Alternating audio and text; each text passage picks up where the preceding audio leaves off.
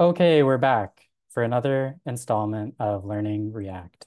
And um, yeah, I'll share my screen, pull up the slides, and we can get into it.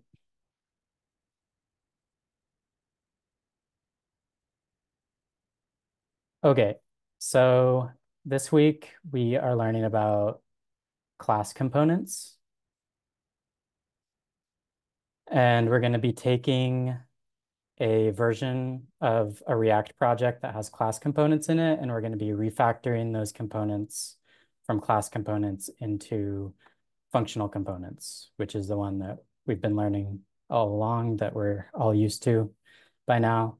Um, so yeah, class components. Um, Here's our agenda. So, oh wait, can everyone see my screen and hear me all right? I see it and hear Yes. you. Okay, cool.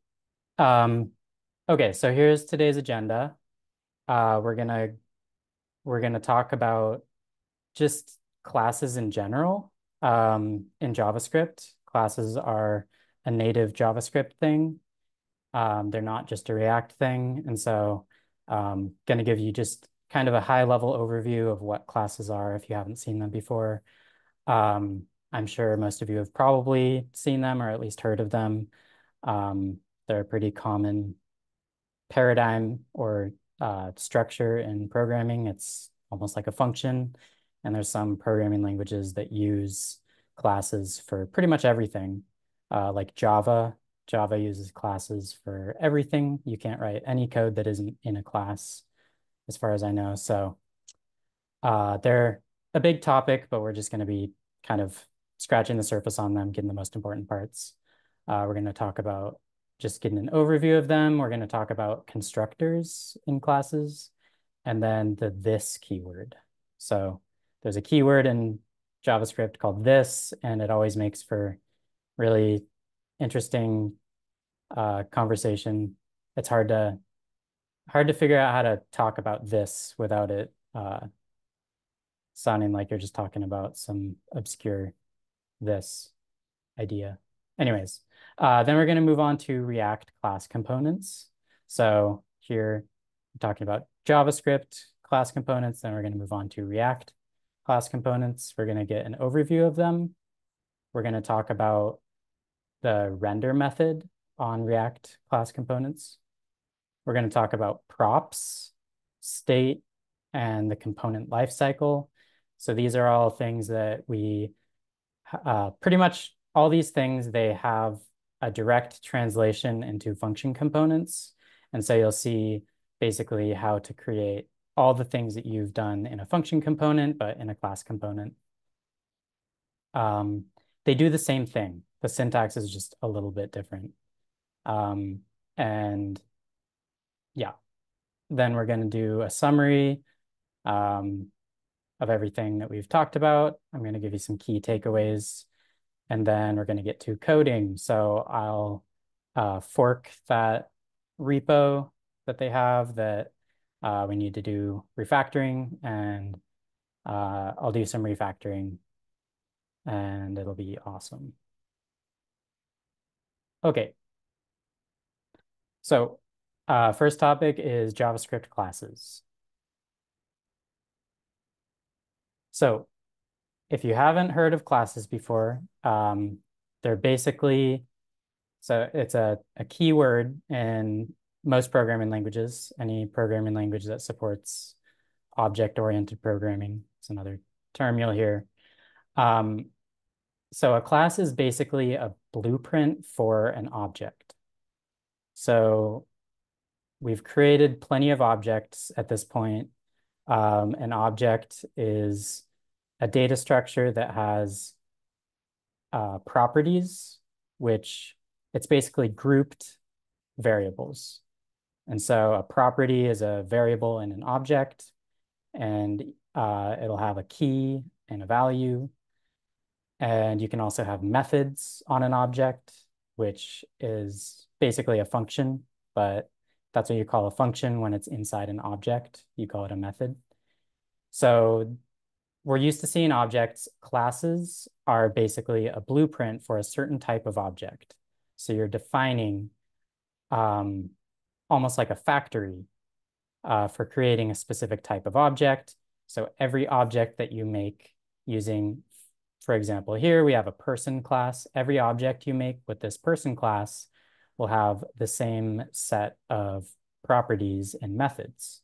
So it kind of gives you like a schematic, a well-defined framework for a type of object. And so here we have a person class, and we're defining the class here. The person class has a constructor, and we'll talk specifically about the constructor like next slide. But the basic idea is if you want to create a person,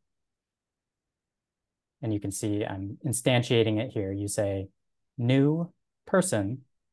So you refer to the name of the class, you say new, and then the name of the class, and then you pass in whatever arguments that this constructor takes. And then you define, if you create the class, then you define what these variables that you pass into the constructor do. But typically, you'll make the variables that you pass into a constructor function or a constructor method, you'll typically make those, you'll assign those as properties of the object that gets created. And then you can have a method. And so basically any person you create will have a name, an age, and a method called say hi that you can call that will console log the name of the person. There's a couple details in here that we'll kind of get to, and hopefully by the end of this, you'll be able to understand every single part of this. But yeah, the high level overview is you can define a class, and it's used to create a specific shape of object.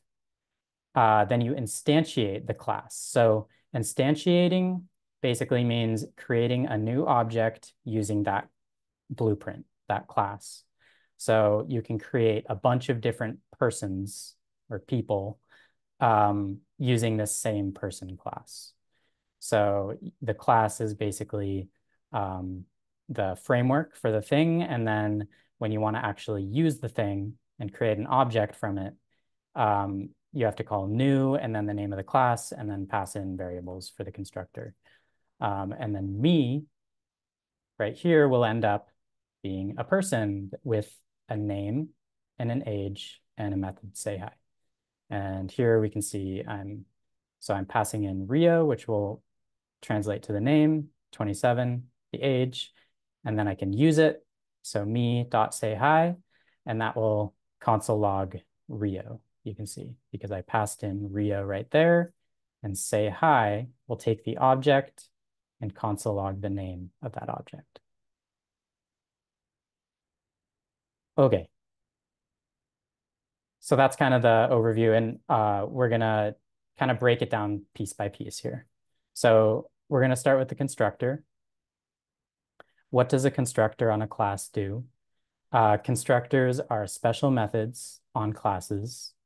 We use them to declare the initial state of newly created objects, which the initial state will be a set of properties on the new object. And they're called whenever a new object needs to be created.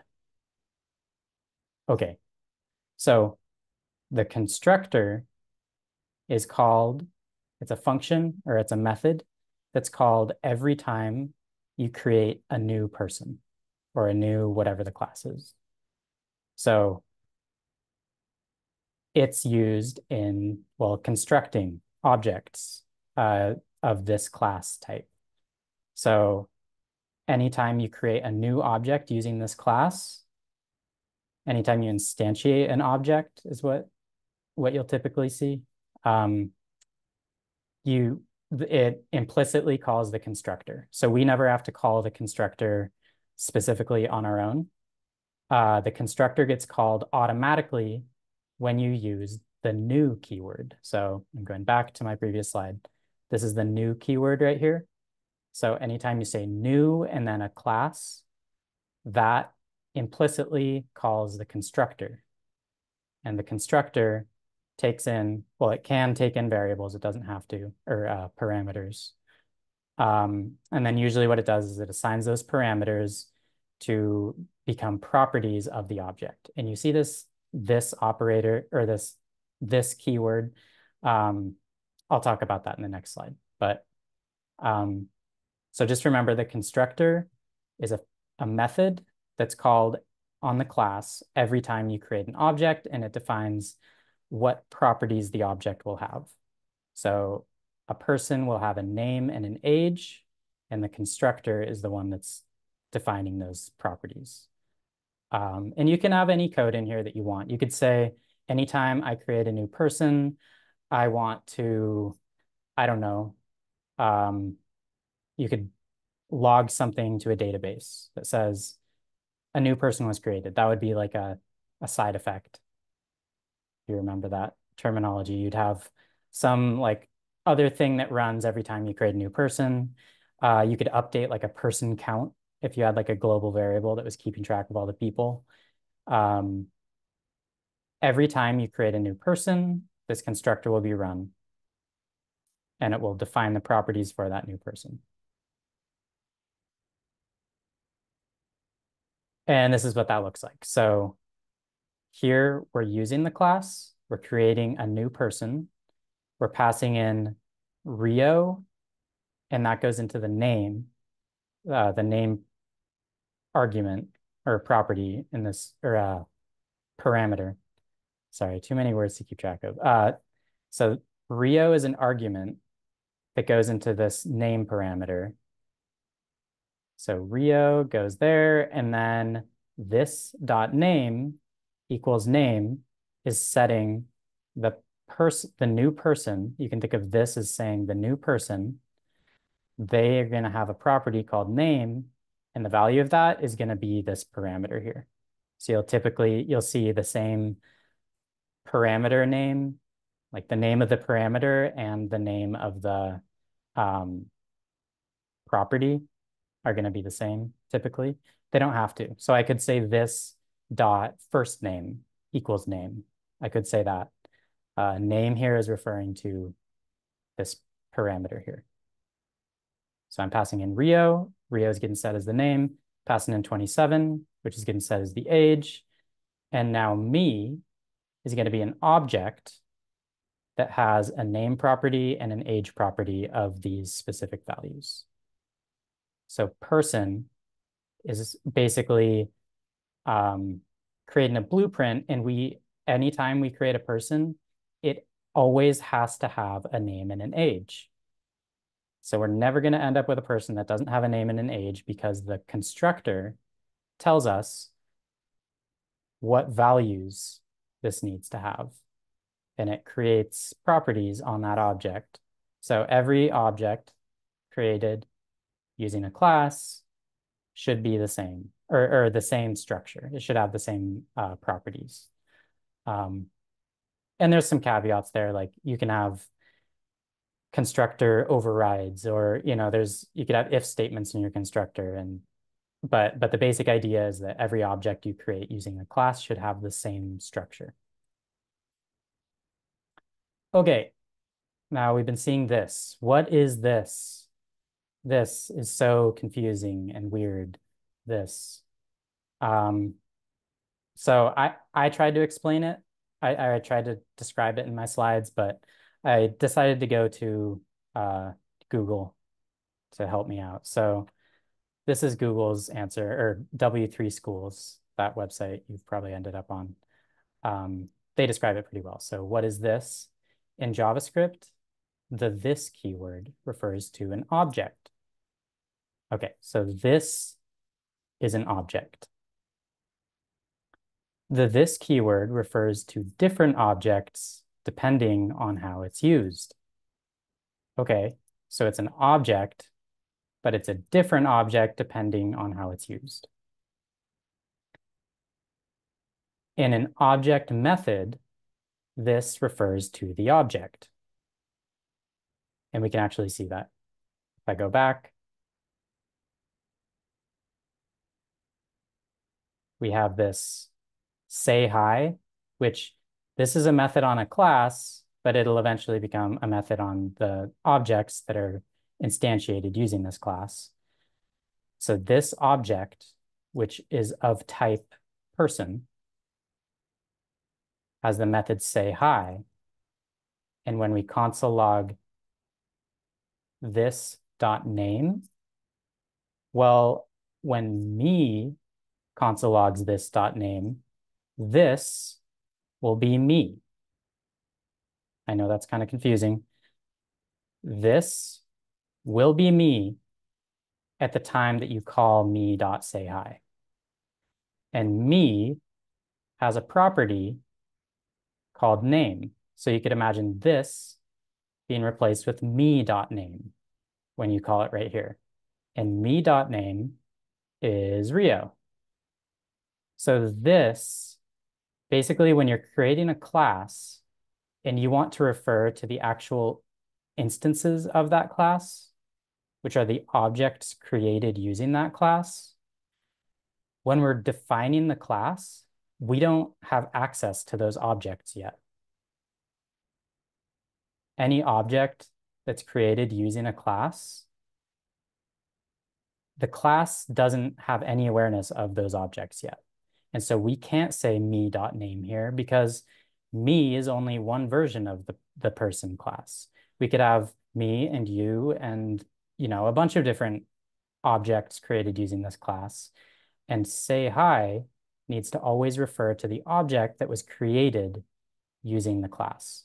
So this is always going to refer to the specific instance of that class. So anytime we say me.sayHi, if me has a name of Rio, and when we call say hi, this will become me, and then me.name is going to be Rio.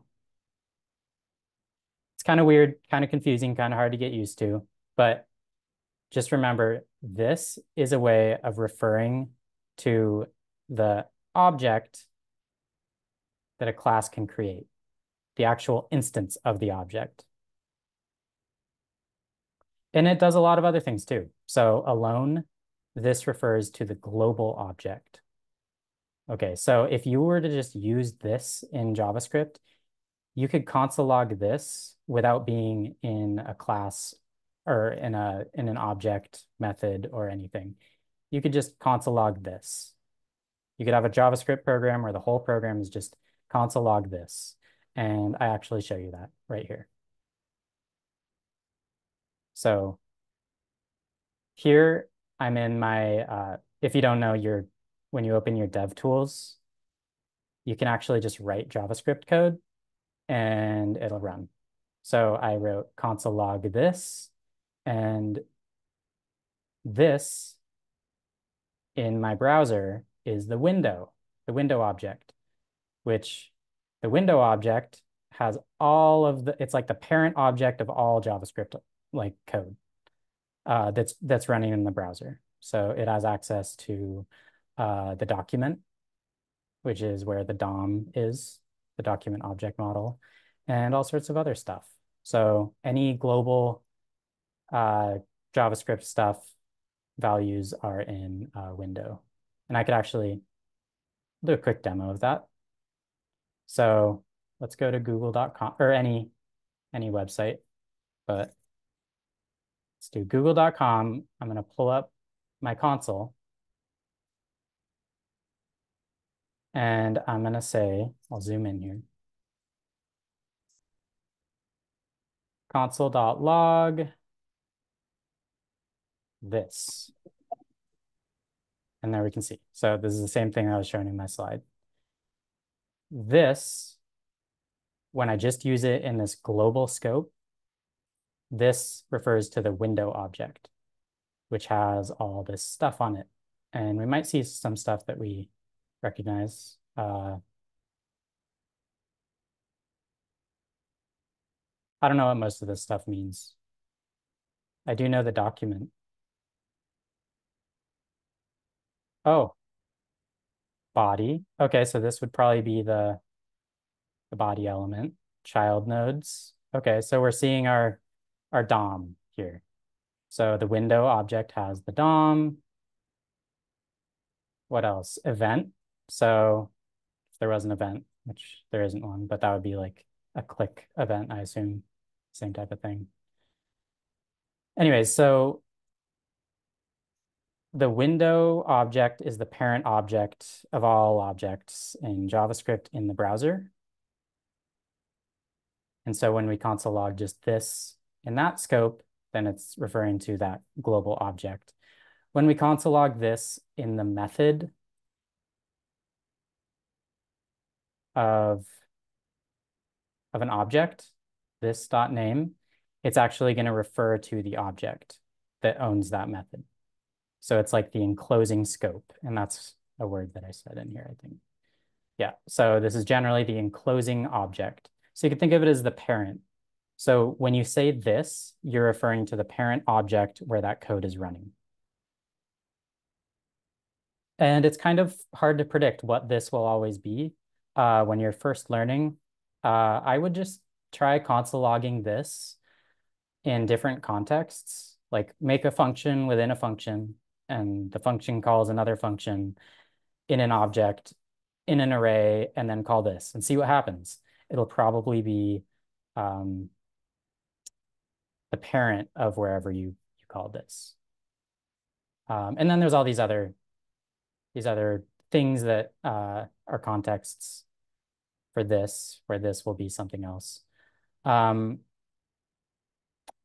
Methods like call, apply, and bind can refer this to any object. So that's something that you've seen in the lesson notes today.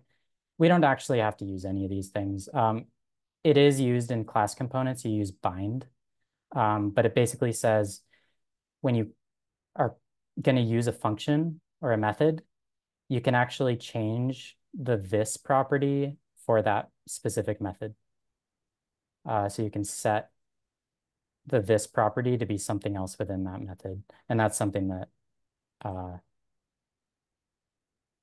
we don't have to do. But okay, so this changes on scope, based on scope. So here we have a cow. I'm creating a cow object. So this is an object created not using a class. This is just an object created like how we normally create just like a free form, whatever you want in here object. So this object has a name.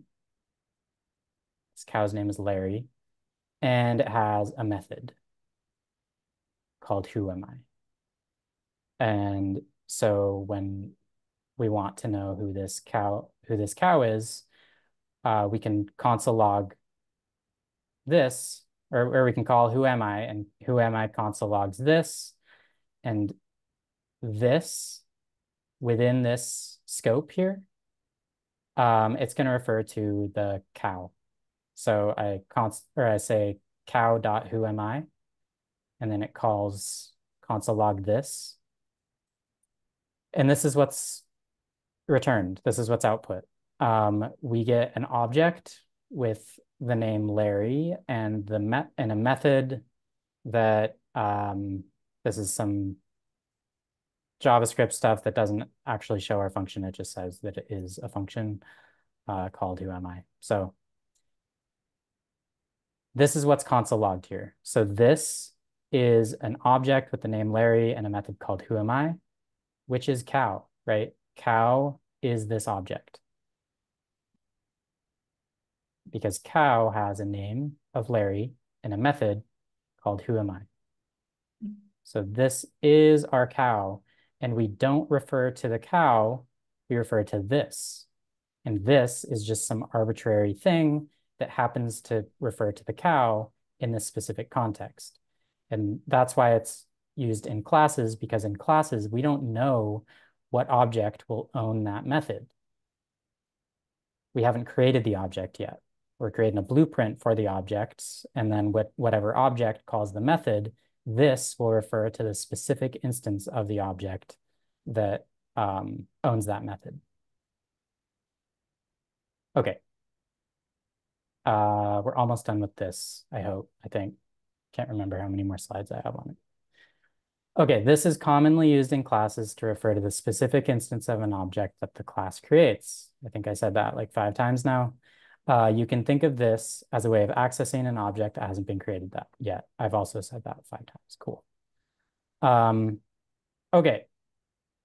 Oh, we're still, sorry, I'm really making this point here about this. I hope it sinks in though. Um, in constructors, this is used to set properties on the object, which would be, okay, so that was all kind of theoretical about this. Here's the actual implementation here. Here's what you actually need to know. When you're using a class, you set the properties of that object. So in the constructor, you set the properties of that object by saying this dot and then the property. And then this will be the parent object or whatever new object you're creating using this class. So this dot name, well, when I say me equals a new person, then it will be me dot name and then me dot age or whatever. So in your constructor, you create new properties for any new object using this. In methods, use this to access the created object's own properties. So the properties that belong to the object that this class created, those properties can be accessed via this. So assigning the properties, defining them, and then calling or referring to them, accessing them. Okay, that was a overview of JavaScript objects, and now or JavaScript classes. They're a blueprint for creating objects. Let's move on to React class components. And I'll stop just for a second and let anyone, if anyone has any questions or anything, I'll open up the floor.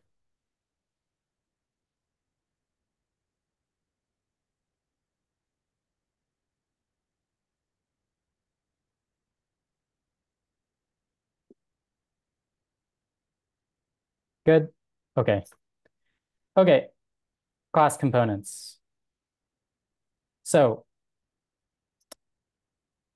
here we have a quick history lesson.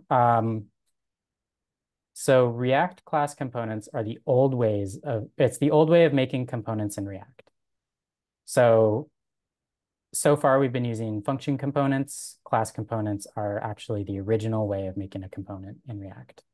Some projects still use class components, so it's good to know, but you're probably not going to be writing new code that uses class components.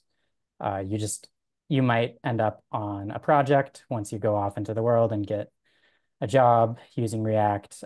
You might end up on a project that still uses class components, so it's good to know. And you might have to refactor them into functional components to get with the times. So that's what we're doing today.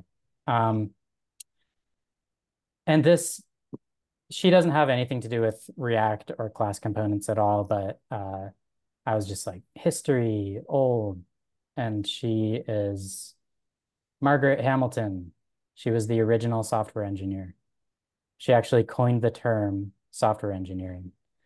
And she helped us get to the moon, I think.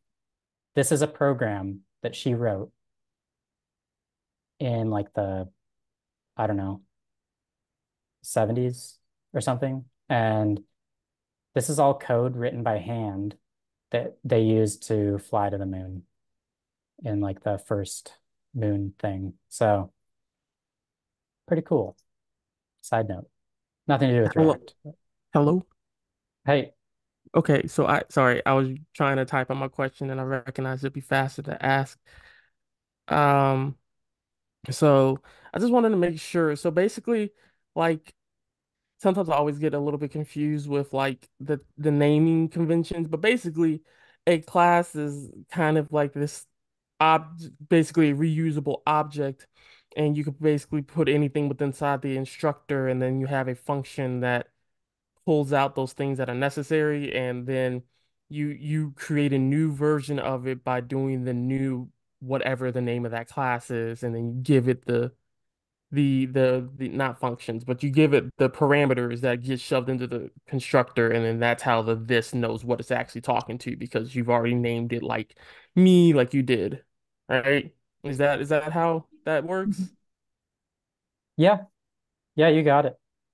Okay. Yeah, And so then, yeah, go ahead. sorry, you can go and then I'll ask my next question. Oh, I was just gonna say it's important to think of classes as they're not a real construct in your language, like in your program. They're abstract. It's like a um, it's defining the shape of an object. It's defining what properties and methods an object will have, and then you use it to create an object for you. So it's like, hey, class, make me an object. And the object will have a specific set of properties that the class defines. The class itself does not have any of its own properties or any of its own methods or anything. Well, I might confuse you by introducing you to static properties and methods, but that's what static properties and methods are. If you label a property or method as static, then it belongs to the actual class. So the class could be thought of as an object itself. Um, but in general, a class is an abstract concept that all it does is create objects for you. Okay, so I wrote class is defining an object and needs the constructor. Yeah, so the That's constructor is like a function that makes the object for you. And you could just write a function that returns an object. Like in JavaScript, you could, maybe I'll do that to help clarify the point. So let's let's say we have this person class. Um, let's say we want, so this person class helps us create a new person, and a person will be an object with a name and an age property. So we pass in a name and age, we get an object back with name and age. And let's forget about the method here. Let's delete that. So a person will create an object with a name and an age. Let's just make a function that does that same thing. Function, create person, name, age, return. How about I'll create an object or a new const new person equals an object. So in this function, we're going to create an object called new person. New person is going to have a name that's the value of this name. So name equals name. And it's going to have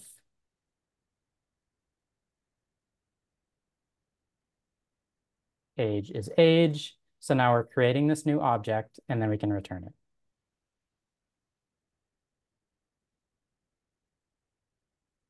So now if we want to create a person, const me equals create person, Rio 27. Me will be an object with a name and an age of these values. So this is effectively doing the exact same thing as this class. This class is creating a person, defining the name and age. It's all the same. It's just a class just returns an object, a new object with the properties that you define in the constructor. It's the same thing. It's just different syntax of doing it.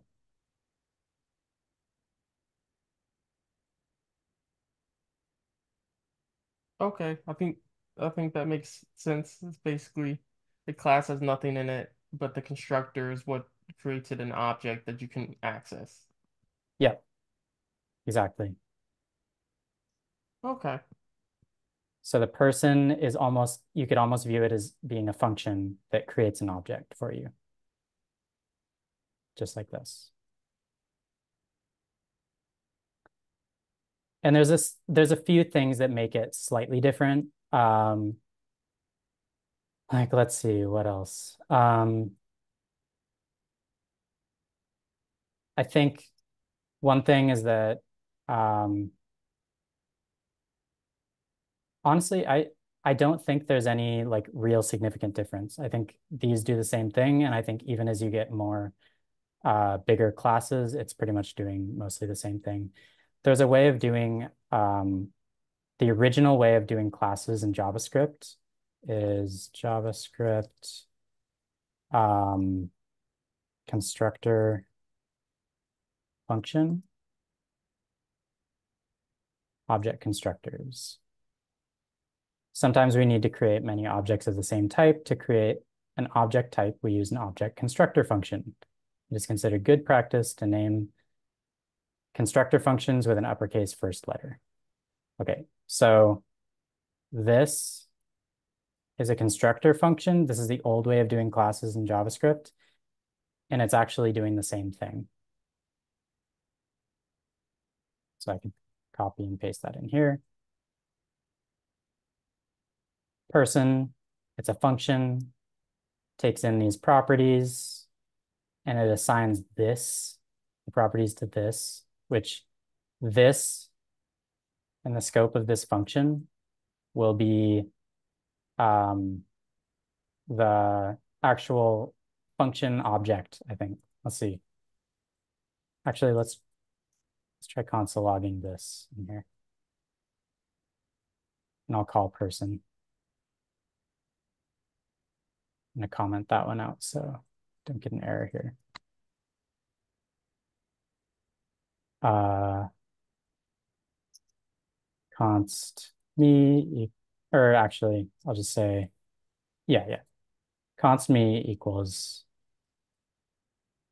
you can't use new when you're just using a function like this, I don't think. And I could be wrong on some of this stuff. I wasn't around in the JavaScript days when you used constructor or object constructor functions because classes came out before I started using JavaScript, and now everyone uses classes in JavaScript, but it does the same thing.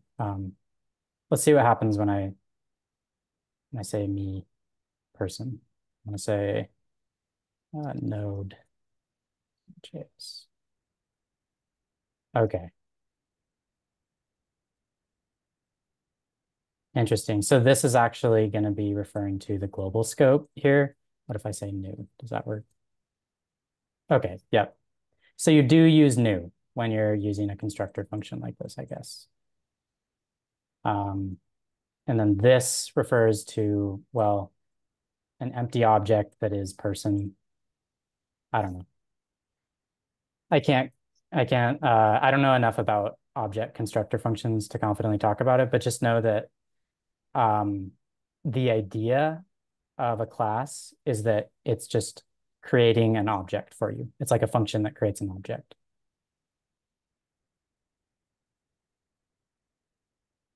Where was I?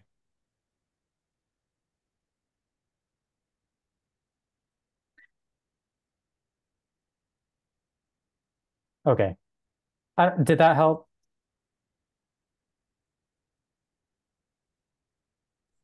Yes, it really clarified some things. Okay. Okay, cool. So classes. And it's a big concept, honestly. And if you're like brand new to them, it'll take some getting used to. They're like a whole thing. So you'll eventually be exposed to them enough times to where they'll really make sense. And it's just repetition. It's just seeing it and starting to understand it better. But yeah, there's the basic overview of classes. So let's talk about how React started. In the beginning, React used classes. Um, and just as a side note, here's a cool documentary about React. Maybe I'll post a link to it. We're not going to watch it because it's very long. It's over an hour long. Um, But this is a really interesting documentary about React, if you're curious. I'll post it in the chat. Um, gives you some context on how it all began. Um, okay, so at the beginning, we had classes, and they do the same thing as a functional component. They're just the older and they're kind of harder to write. They just take up more syntax. It's long. It takes up more code to do the same thing. So, but they do the same thing as functional components. So here's a functional component called to do, and it receives props and it returns some JSX, an li, a list item, and then props.title. So you can pass in a title prop to a to-do, and then the to-do will render the title. Here's that component as a class. So this is the same thing. It's going to do the same thing. And actually, when you use this class, just like how when you use a functional component, you use it by writing it in JSX. So you'd make like an opening and closing tag for your to-do, or just an opening tag, whatever. For classes, it's the same thing, the way that you call them. So they turn into JSX, basically. So the syntax is class to do. This is a weird one, extends component. What that is inheritance. So when you start learning about classes and objects and something called object-oriented programming, you'll learn about inheritance. And what inheritance is basically one class can actually inherit a set of properties and or methods from another class. So our to-do is actually going to inherit a set of properties and values from this component class. Component comes from React. So we actually have to import component from React. And then any new class we make, any new class component has to extend React's component class. And that gives it some added functionality. That's what tells React this is a component. And makes it all possible. Okay, so we have a constructor, which we didn't have in a functional component, right? So a constructor in a class component can receive props, and then you have to call super, which super is another keyword. I know we're learning a lot of new keywords in JavaScript. Super is it's what you use when you're inheriting from another class. And what it does is it calls the constructor of the class you're inheriting from. So we could basically imagine calling new component and then passing in this props value. So super calls the constructor and creates a new object using the class that you inherited from. So it's a thing that you use only with this extends keyword when you're doing inheritance, is you call super in your constructor. It's just something you have to do. When you're inheriting from another class, you call super. And then you pass in props into super, and it'll look the same way most times. But you probably won't write any class components in your life. I haven't. This is my first time. So don't worry about it. And then a class component is going to have a render method. And the render method does basically what our function component does. It returns some JSX. So in our render method, we return some JSX. And that's what actually gets rendered. Whereas in a function, it just, whatever you return in your function component gets rendered. So here, in a class component, our render function is equivalent to the return of the function. So we return JSX. And then to refer to props and stuff, you'll see this dot props dot title. So you'll start seeing this come up all the time in class components. Okay, so the render method is where you return JSX.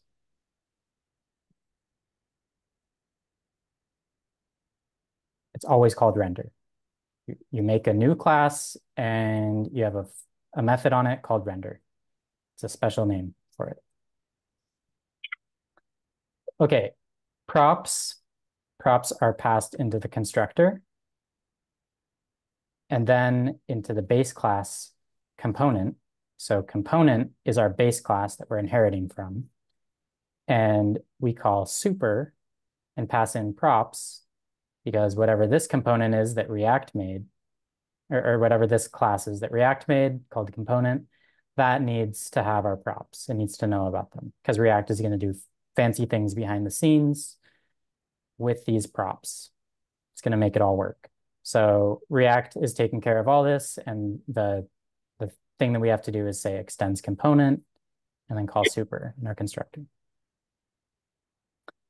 And then our props can be referenced using this. So this dot props dot title.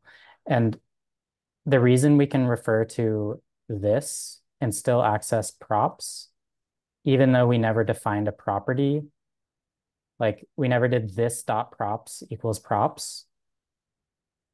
We never set we never set any properties in this component. And it's because when we call super, this component gets merged. All the properties and methods of this base component get merged with the one that we're defining here. So React's base component is actually in charge of assigning a bunch of properties to this. So this will have a props property because it extends component, and component is assigning props to, yeah, that's how that works. So props are accessed using this. Okay, another thing about class components is that they can't use hooks. So hooks came around to solve some problems with functional components. Function components originally couldn't have state. They couldn't have their own state.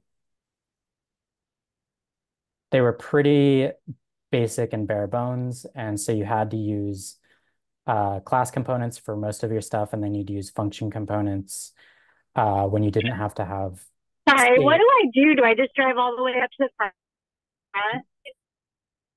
front? So you used to have class components for managing state and then function components, which just return JSX. And now function components have hooks like use state, use effect.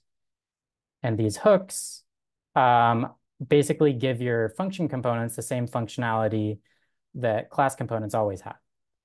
So class components have their own way of doing use state, use effect, all those things. You can't use hooks the same way in a class component.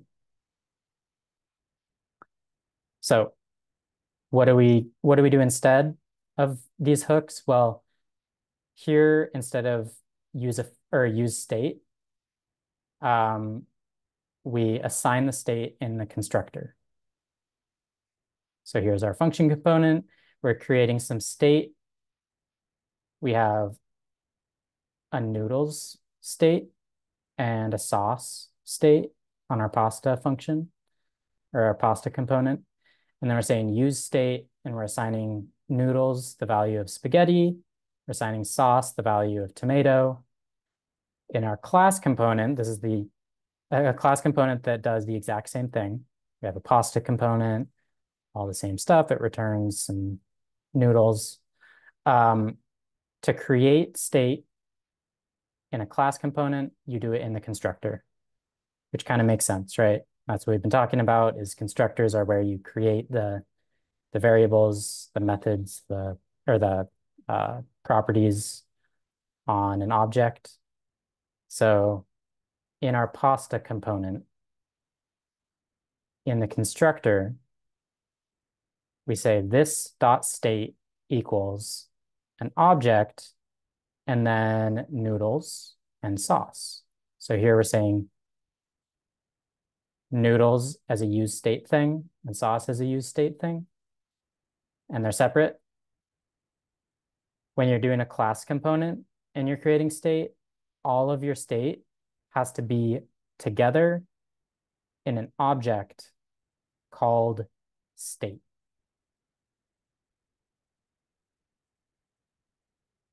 So any state that your component has to be in this property called state.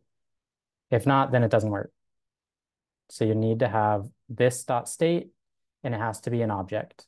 So you can't store state as individual variables like we did in function components. In function components, you can make a new state using use state, and you can make a bunch of them, and they're all like fully separate from each other. In a class component, they're all in an object together. They're all properties in an object together. And you have to create it in the constructor function like that. So that's creating state. Accessing state in a function component, you just refer to the variable that you get back from use state. So use state will return, well, spaghetti in this case for noodles, and then we just call noodles, and noodles will be spaghetti. In our class component, it's basically the same. It's just a little different. We have to use some dot accessors. We have to refer to this again. And then we have to do dot state. And then we get our property noodles. So here we have, in a function component, you just refer to your state on its own, noodles. In a class component, you have to do this dot state dot, and then whatever that variable is. So this dot state dot noodles, that's accessing state. Okay, now modifying state. So with our function components, we have use state, which returns our state variable, which we only use to read that state value. And then the setter, which we use to modify it. So remember, with use state, we get the variable and then the setter for that variable, the function that we use to change it. And we can't just say noodles equals a new value, because React won't trigger a new render cycle. It won't actually change that state variable. So we use these setters. So set noodles to noodles plus sauce. In a class component, you also have to use a setter for your state. So you can't say this dot state equals and then a new value. You actually have to call a new method that we haven't seen before called this dot set state. And it kind of makes sense, right? Like in a function component, we have set noodles or set sauce. We have set, and then whatever the name of that variable is, that state variable. And you can actually decide the name of these functions to be whatever you want. But the tradition is you say set and then the name of the variable. Here in a class component, since all of our state is together in a single object, the method we use is actually just called set state. And set state is provided to us by React. We don't actually have to make this method. So this comes from component. Another feature of inheritance. We get set state for free. React gives it to us. And set state, so we say this dot set state, and then we can set a new value for, we pass in an object. Set state has to be passed in an object because our state is an object, right? And then any new properties on this object will be added to the state object, or will change the state object. And basically what you want to do is say the parameter, so you're creating a new object here that you're passing into set state. The new object will actually be merged with the existing state. And what that means is it's not going to override our state. So this dot state is not going to become this new object. It's actually going to be merged with this object. And the reason for that is if this became our new object, then anytime we set state for any of these properties, we'd have to rewrite all the existing state. All the existing state would still need to be in this object. But here we're creating a new object that we typically only want to change one state variable in this. And so we can we can create an object with just one parameter or one property. And the property will be one of the properties that already exists in our state, and then a new value for it. And then our state will still have all of its existing properties, but then the one that you define in this new object will be changed. It'll be updated.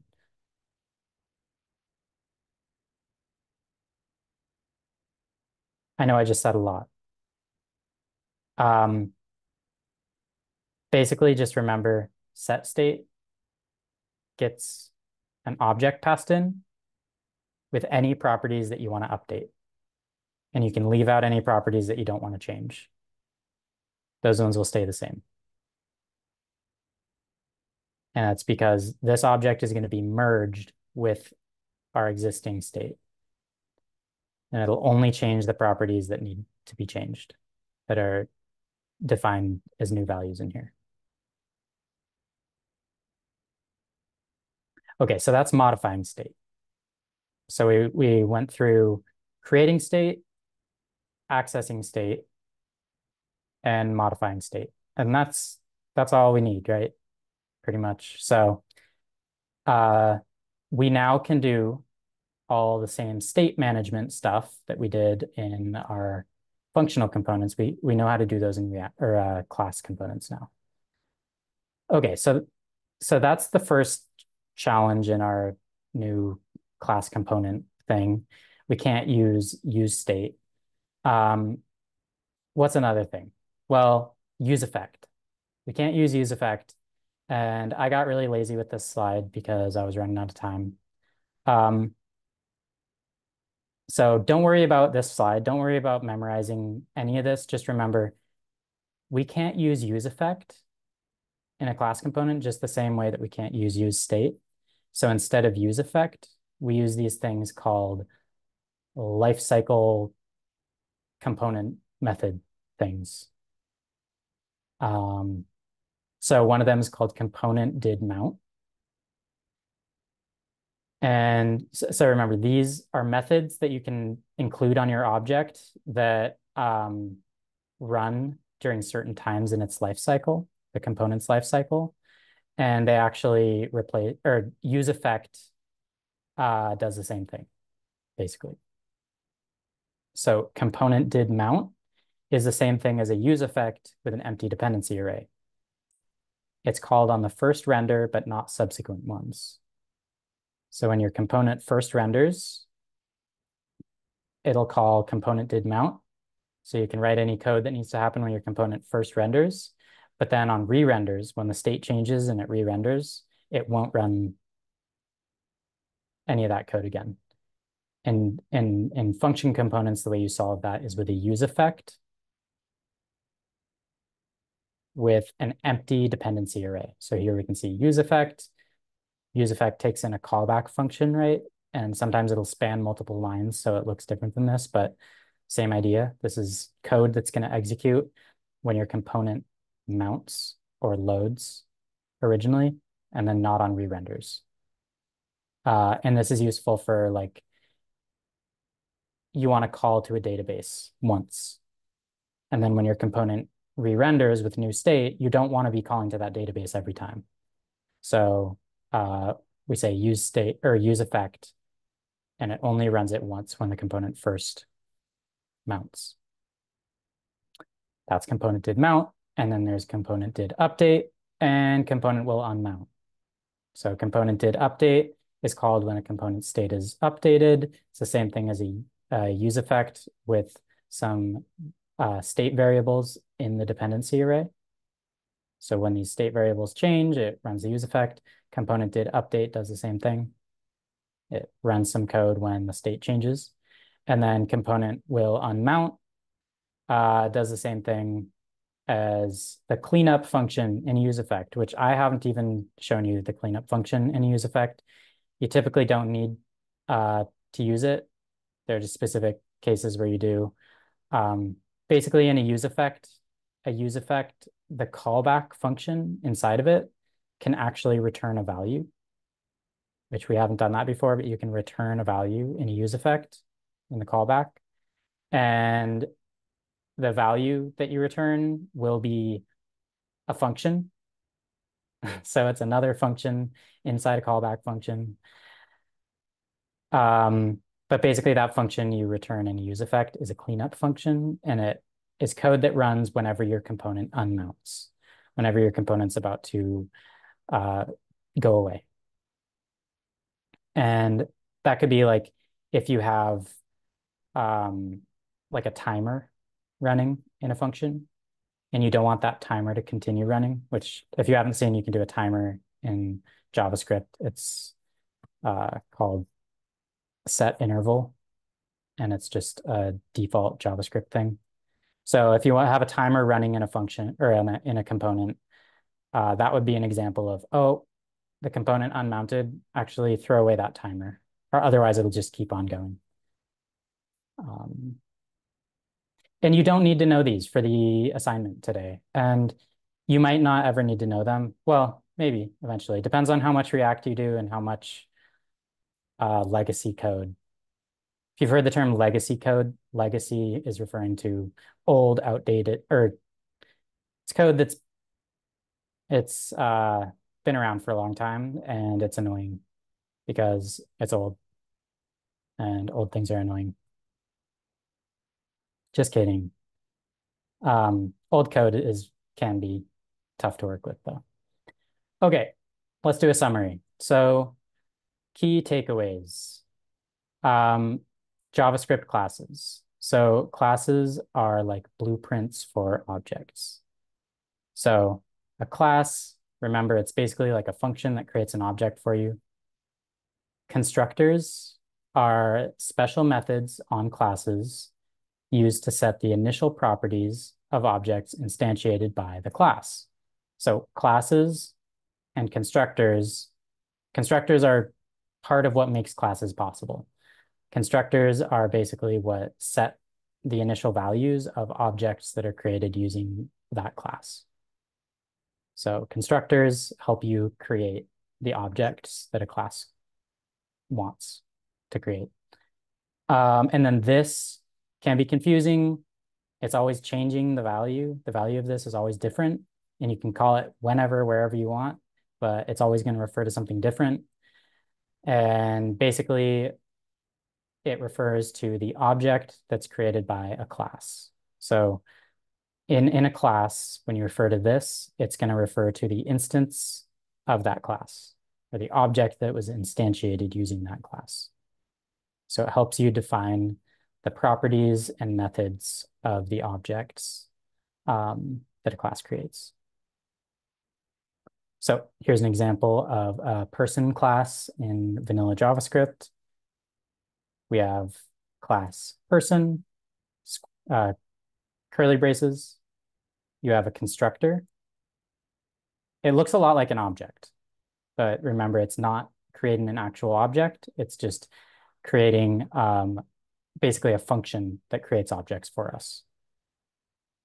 So we have a constructor. Every class needs a constructor. I'm pretty sure. I think so. And the constructor is what actually sets the values of any object created by this class. So or the properties. So if we want our person to create people, and the people are going to be objects that have a name and an age, then the constructor is where we define that. So when we say new person, and then we pass in name and age, the constructor is actually what receives those values that we pass in and sets them as properties on the object. And then classes can also have methods, and the methods are going to be methods that exist on every object that we create using the class. So every person that we create will always have a name, an age, and a say hi method. It's like a blueprint or a template for a specific type of object, so that we can create a bunch of objects that all have the exact same shape.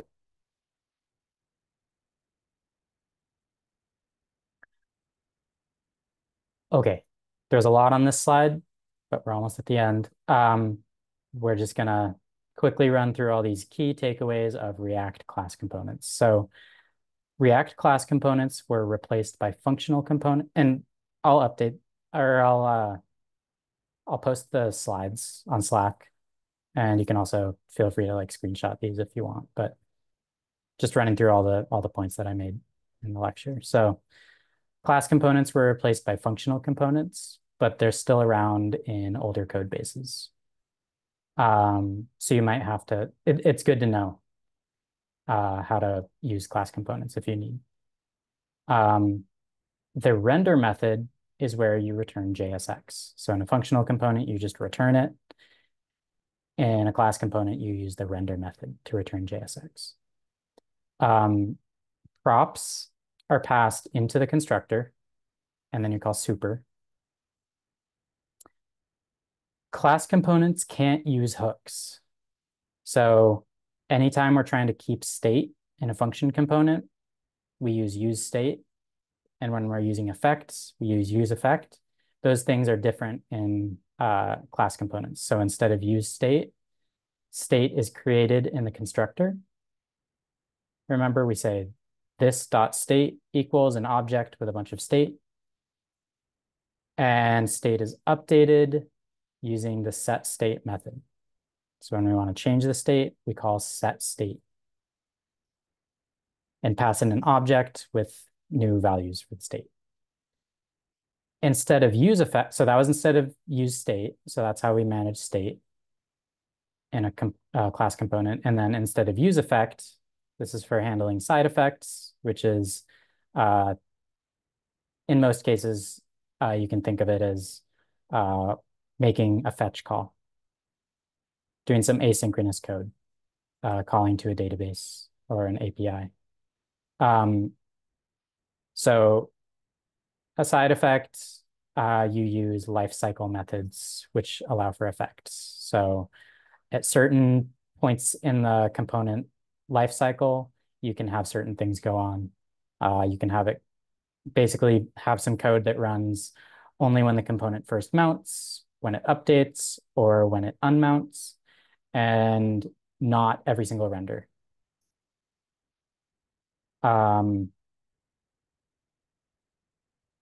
Props state and use state are accessed using this.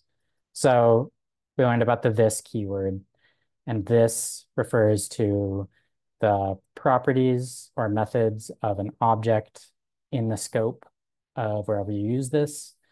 And here, whenever we're creating class components, we have to use this to access the props, the state, and the use. Actually, I shouldn't have said use state. Should say set state there.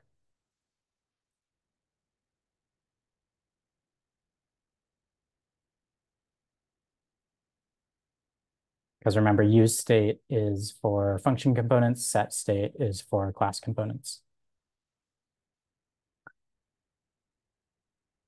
Okay. And then here's just that example of that class component pasta. So it has a constructor, passing in props, calling super on the props. We're setting some initial state. We're calling the render function, which returns some JSX. We have to use this when we refer to the properties on it or the state. And then we have a method on it, which handler functions. I guess I didn't have a specific slide for this, but handler functions in a function component are just functions that you declare in the component body. Here we create separate methods for handler functions. So this would be a handler function called add sauce, and it sets the state to its, let's see, it adds noodles and sauce together, basically. Okay, it's the end of the lecture. I know it's always a lot. I always say that. It's a lot every time. How's everyone feeling on this stuff? It's not a lot. It was great. It was a really good explanation about all the stuff that was in the lesson. I'm glad. Yeah, thanks, Hiro. Yeah, As usual, really understandable, like in a matter of like how to use and everything else. I have like maybe a philosophical question. sure. Um, why why they just switched from class components to functional components? Because for me, like I have experience with object-oriented programming. For me, using class components, like it's so much easier than with functional components. For me, it looks so simple with class components, and like I can't understand why they just switched back, like or not back, but from class to function. Yeah. Um, I guess because you have more experience in object-oriented programming, I assume that's why it's easier. Um, I do agree there's specific things of it that are easier, like I think use effect specifically can be pretty confusing and functional components, like the hooks and react components can be kind of confusing. Um, and yeah, I think it's less code. Like I know am I still screen sharing? I am, right?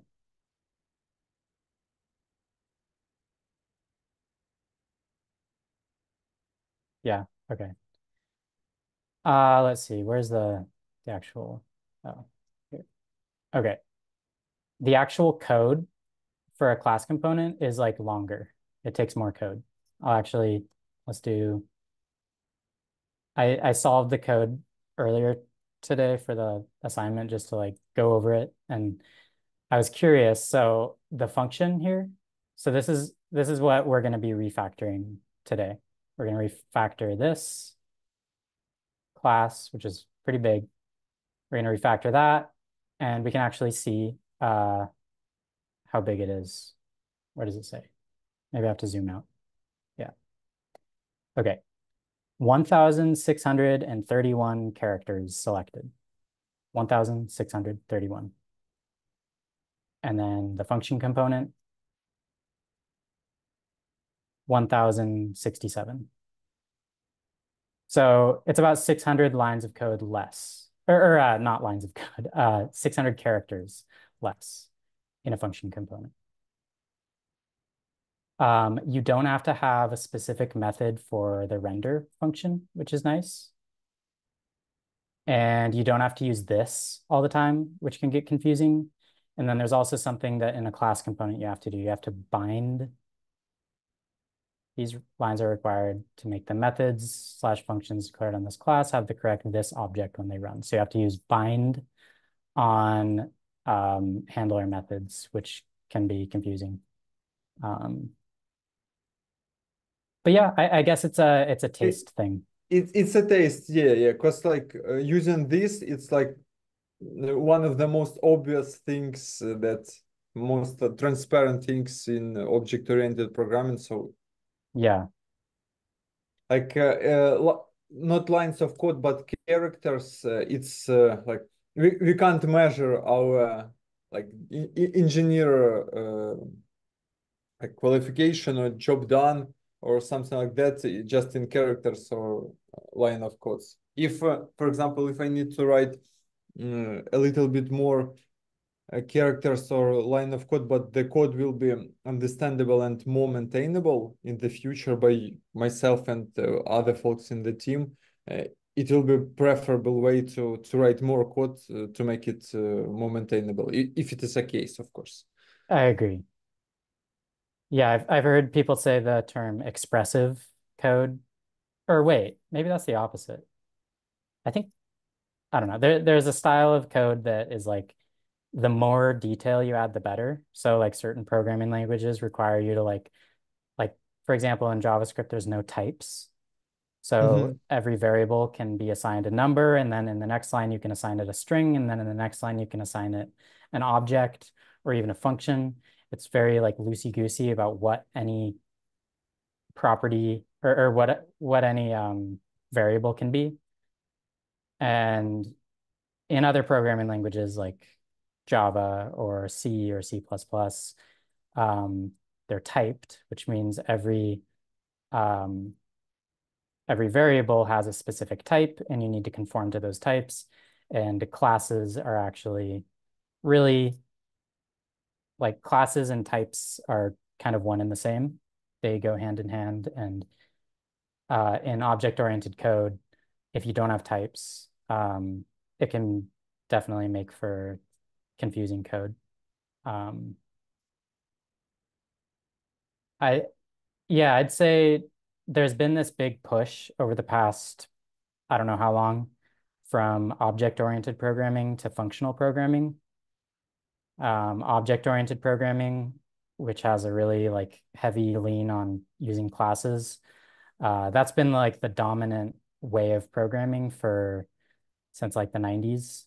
Um, and there's a lot of people who are like insistent that that is the one true, paradigm in programming.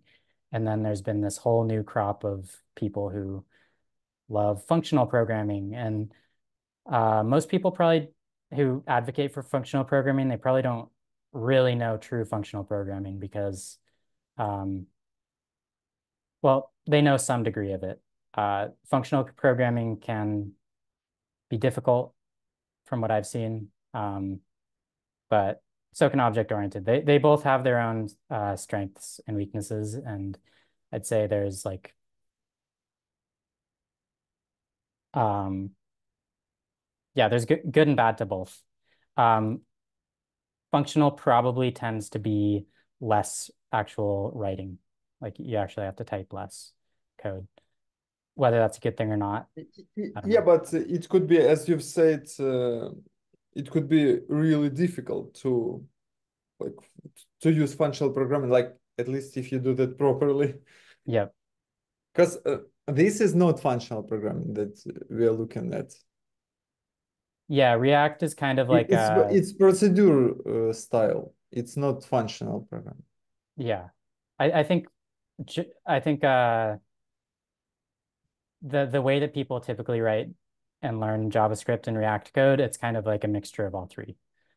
Um, and for me, like so far, it's worked out pretty well. So I'm curious. I bet if you were to ask me in 5 years what I think functional versus procedural versus uh, object oriented, I might have a totally different opinion on it. Um, I think there's value in all of them, and um, I'm happy to hear that you like feel like very aligned with one of them because it's good to learn one and get good at it and like feel comfortable with, because you can solve problems in different ways. But if you learn object oriented really well, I think you can probably become a really good programmer, and that's a good thing. So Yeah, like it's cool to have like different options, but as I understood, I mean, React inventors, yeah, they just pushed us from class components to functional ones, and we can't do anything for now. If you want to stay up to date, you that's need to true. use only functional ones, and it's like so I think the frustrating. community, I think the community kind of helped make that choice though, because we all adopted functional components. I don't think they made us do it. Maybe because I don't know, I was not familiar with React at that period of time when it was a switch. Yeah. Yeah. It's just my perspective from this moment. Well, yeah, I'm happy to hear like I think there's definitely like use in both of them. And you could definitely have a full-on modern React code base using class components. And so if that's what you're more comfortable with, then definitely. do it. Okay, I'm gonna move on to coding. How does everyone feel about that? Coding is good. So we have this. Actually, I'm kind of debating, maybe I'll do it from the beginning. I'll fork the repository that they have. So I can show you like how to actually do it from the start, because I think I sometimes skip the Git stuff, and that can be, if you don't see the Git stuff, then you might not learn Git very well and you might get confused. Okay, so they have this code base for us, this new project, and they want us to fork the project, which basically means create a new version of this project on our GitHub account. We're basically copying it over to our GitHub account. Then we're going to clone it from our GitHub account onto our computer, and then we're going to fix it. Or not fix it, we're going to change the class components to functional components, which might be breaking it according to Anton. Depends on personal preference, whether we're fixing it or breaking it. So I'll show you how to do that. We're going to go to this lesson. The repository to fork is right here. So I'm going to copy that link, open it in a new tab. I'm going to click fork. And we can actually rename this version of it. It'll be renamed on our account. So I could say like, my cool fork of React guessing game V. Choose owner. Oh, shoot. Okay. I forked it already. I forked it all up. I forked it, and I guess it won't let me do it again. So pretend that I forked, and then I went to my fork, and I said, where is it? Right here. Code, copy to clipboard. So I copy this link, and then I clone it to my computer. Go into my terminal. You all can see my screen still, right? Okay.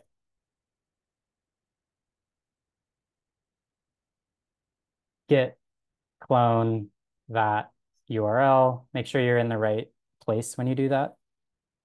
Don't just do it willy-nilly, because that'll make a folder wherever you do it. I mean, you can always go into your file explorer and change the location, but okay. So imagine I just cloned this down. This is the project. Actually, I need to switch to, you don't have to do this, but I just already completed this assignment. So I'm switching to a branch where I cloned it before I completed it. So, or I made a new branch. That's the version that you will get. So this is the state of the project. And the first thing to do, they say something in the assignment about npm install and or replacing any instance of yarn start with yarn dev or npm run dev. I didn't have this problem with it, and I don't think you will either. I think you don't have to worry about any of this. Or actually, what you do have to worry about is run npm install. So npm install, and what that does is it installs all of the third-party code that allow it to work. So React is a third-party library, so it installs that. It installs a bunch of other things too.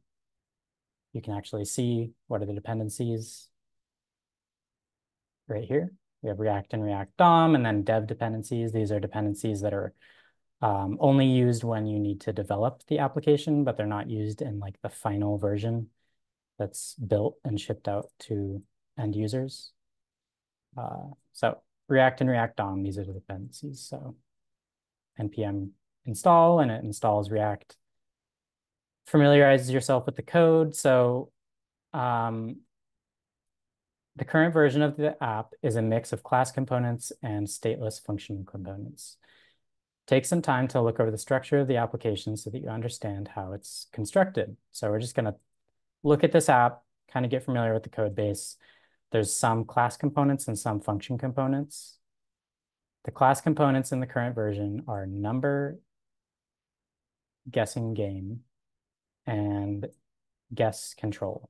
These are the components that you'll be converting to function components. With hooks, the existing function components don't need any changes. So there's just these two components, number guessing game and what else? Number guessing game and guess control. These are the two components that we're going to be converting from class components into function components. And you might be getting these squigglies, and that is ESLint complaining. That's our linter, which is basically checking for code formatting stuff. It's not going to break your code. It's not going to give you any errors or anything. It's going to look like it, but that remember, that's just like a style thing. So ESLint makes sure that, like, you know, it has specific preferences for how your code is styled. Like if you have a bunch of spaces like that, it'll be like, no, I don't like that. Or I guess it's fine with that. But certain things, it's not going to affect the way your code runs. It's just a style thing.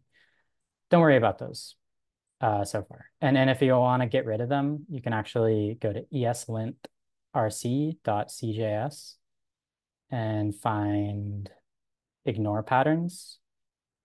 And you can delete everything in here. This will get rid of all of our lint. It'll make it so we're not doing any linting checks anymore. You can just replace that with a star, and I'll say ignore all files. You do that if you want. You could also probably uninstall ESLint, but I don't want to do that. So now we won't have any of those squiggles. They're gone. Okay, so we're replacing these class components. And I don't think I need to really, yeah. So they have this step-by-step guide. I didn't even look at it because I wanted to try this on my own. I was just learning about class components too. So we're all figuring it out together. Let's look at the code and see what's going on.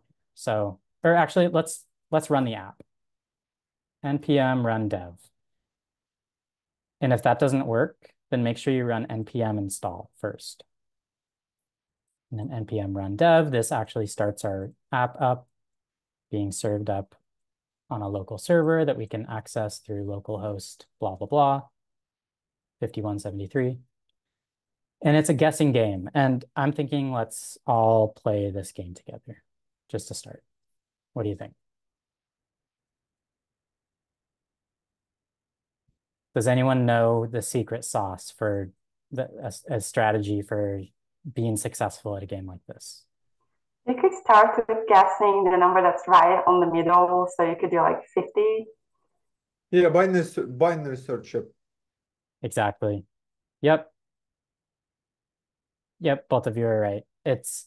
So there's this thing you probably will, if you haven't learned yet, you're learning now in programming, this idea of a binary search, which basically means if you have data that's ordered, like numbers, so like 1 through 100, if you have a bunch of things that are like a bunch of numbers that are 1 through 100, and they're all sorted, and you have a specific set of data that's somewhere in there, the best way to go is find the middle point and guess that. If you can determine whether it's higher or lower, then go like split it into two, go to the parts that that number you're trying to find is in, and then guess that middle point. So you keep on splitting the section that it could be in, determining whether it's higher or lower, and then guessing the middle point. So I hope that was a good explanation. Well, you'll see how it works. So I need someone to offer me up a number using binary search. 50. Yep. Perfect. So 50 is in between. So the number we're trying to guess is between 1 and 100. And so we want to start by guessing the middle point. So the middle point, and this is basically a strategy for like a computer algorithm will use this for finding data at the most efficient way. So like at the very low level in your computer, like all the like operating system level code that has to be really efficient, really fast, and it's just these nitty-gritty algorithms. Binary search is something that's probably happening in your computer all the time.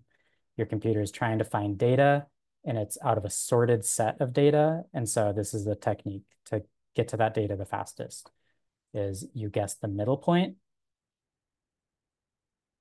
Then we determine if we were too high or too low. So your guess was a little above the number. Okay. We're going to ignore the if it's a little or a lot. We're just going to, for now, we're just going to say, okay, our guess was above the number. So we know we guessed 50. So we know it's not 50. We know it's somewhere between 1 and 50. So what else can we guess that's in the middle? 25. 25. Yep. So that's the middle point between the section that we know it's in. Your guess was well below the number. Okay. So we guessed 50 and we were too high. We guessed 25 and now we're too low. So we know it's in between 25 and 50. Let's do the same thing. Let's have the section of 25 and 50. So that's 25. The difference of 25 and 50, there's 25 numbers that it could be in there. Or I guess not inclusive, but let's imagine it's 25. So 25 divided by 2 12.5. 12.5. And then Plus 25. plus 25. I didn't get 37.5, but you can't guess 37. 0.5, I don't think. So you could Yeah. do 37 or 38. Yeah. So let's round up. 38. That is the midway point between in this current section that we know it's in. Okay, your guess was a little below the number. Okay, so now we know that so basically the idea is every time we're cutting off the biggest chunk that we possibly can, given the data that we know, given the information we have. So we're splitting it in half every time. So now 38, we know it's between 38 and 50, right? We're a little low, so between 38 and 50, let's find the midway point. We can even get out a calculator for that. Unless someone wants to do some quick mental math. Does anyone have the number? What's the midway point between 28 and, or what was it, 38, right? So I know it's above 25 and below 38. And half of 25 is 12.5. And then half of 12.5 would be 6.25. So then if you did 38 minus 6, you would get 32. So I think we're going above. I think we need between 38 and 50. It's 12, Oh, you're right. 12 divided by 2, so it's 6. Then it's 38 plus 6, 44. 44? Okay. Shoot. Okay, so we have one more guess. Your guess was a little below the number. Okay. We have one more guess. So I played this game a few times before, and it is you'd pretty much have to factor in the little or a lot if you want to like actually. So we can do it one more time after this. We'll do a quick round after this. So now we are between 44 and 50, yeah? Yep. So No, that's 6. the middle will be 47. 47, but it, yep. Yeah. Shoot. Okay. So we at least narrowed it down to 6 numbers. Yeah, we need to keep in mind that little or just below So let's do that again. So we're going to do a speed round. 50. Our guess was well below the number. So it's between 50 and 100. So let's do the midway point, 75. Okay, so now we see a little, and actually, if we look at the code, I only know this from looking at the code. If we go to the guess control and we look at, or wait, number guessing game, this component, guess message, sorry. If we look at the guess message component, here's the messages we get. Your guess was well above, your guess was a little below. Okay, if the distance apart is greater than 10. So we know that if the distance apart, if our number is 10 away or greater than 10 numbers away, then it says well above or well below.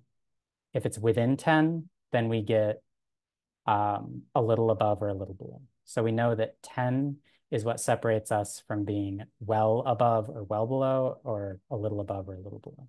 So a little above the number, and what was our guess? 75, right? Or no?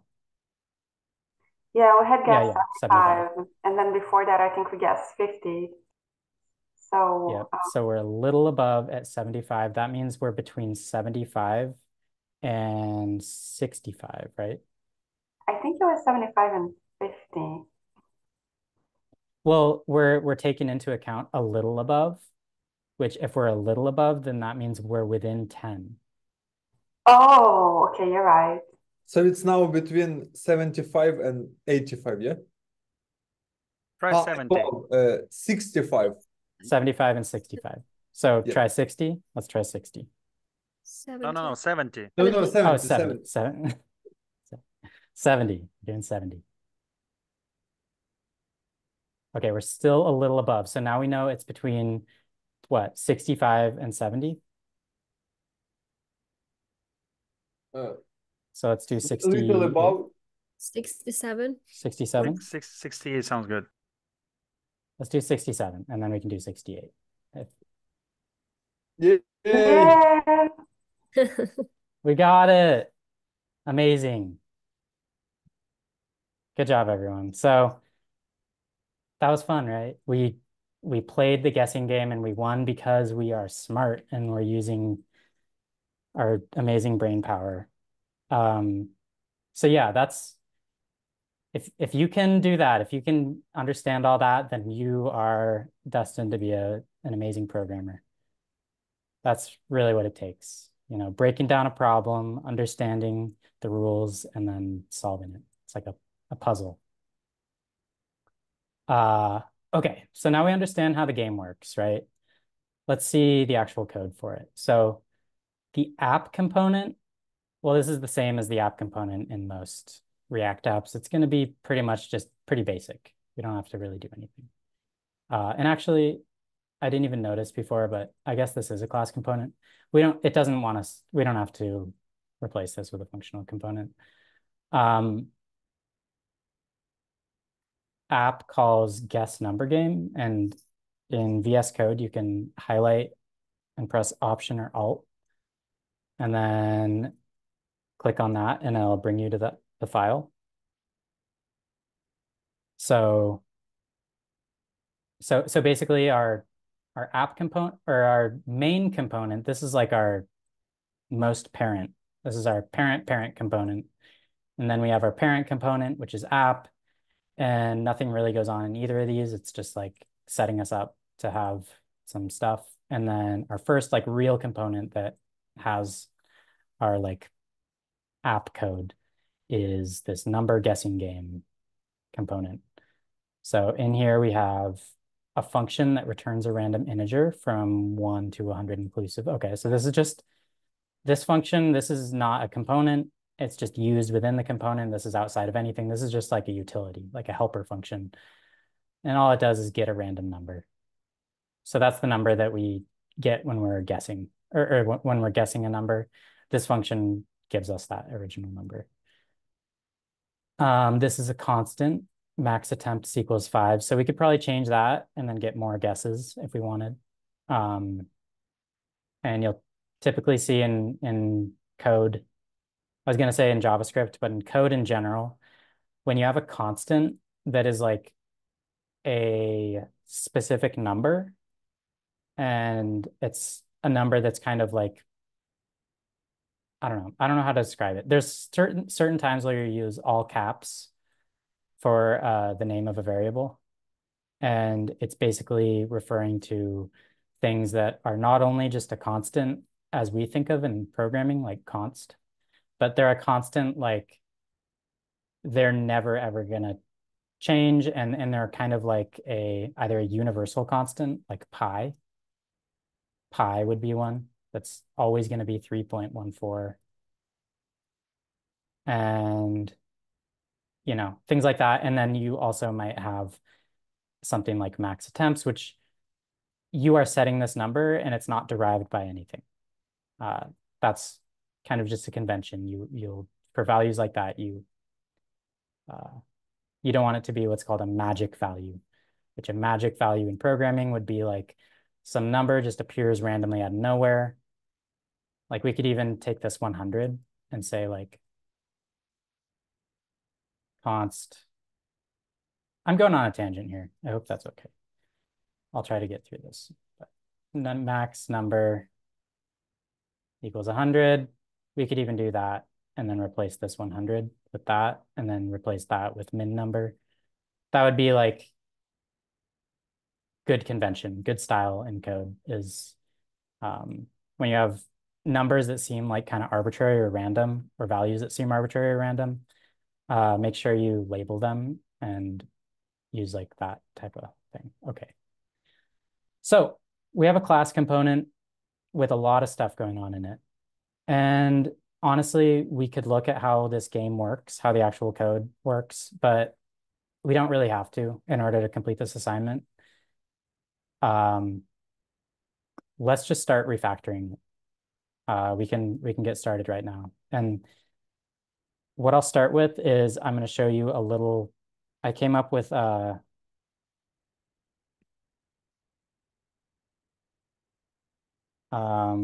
let's see, where do I have?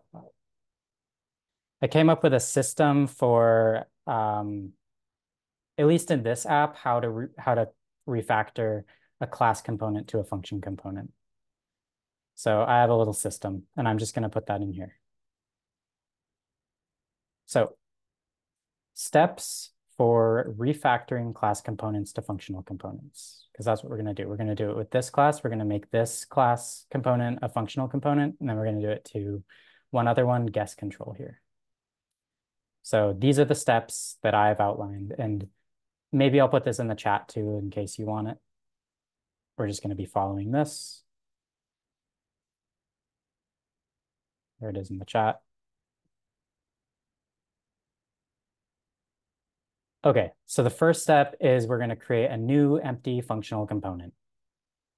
So it's going to be the same name, and we're just going to like start one by one, replacing parts of this class component with this, or we're going to build this functional component to be the same thing. So function number guessing game, right?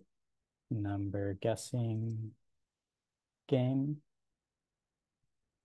And we're going to run into an issue where these both have the same name.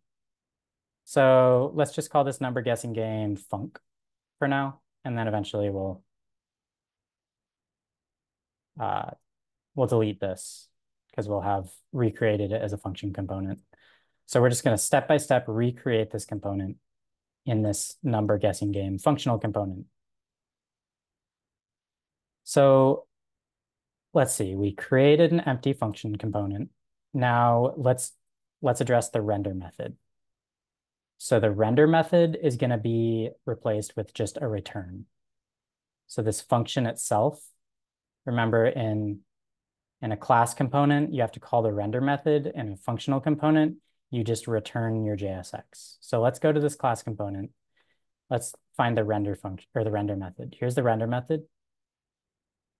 And it returns some JSX, but then it also does a couple other things.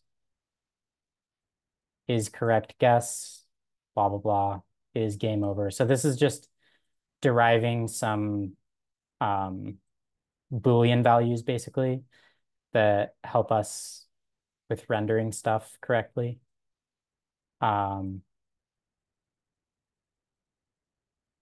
And these can just go in the body of our functional component. So I'm just going to take the entire body of this render method. I'm going to copy the whole thing. Copy. And paste it into our functional component. Perfect. Okay. So that's how you do that part. And maybe I'll do a little emoji check mark. Oh, wait. Looked up emoji in the emoji picker. Oh.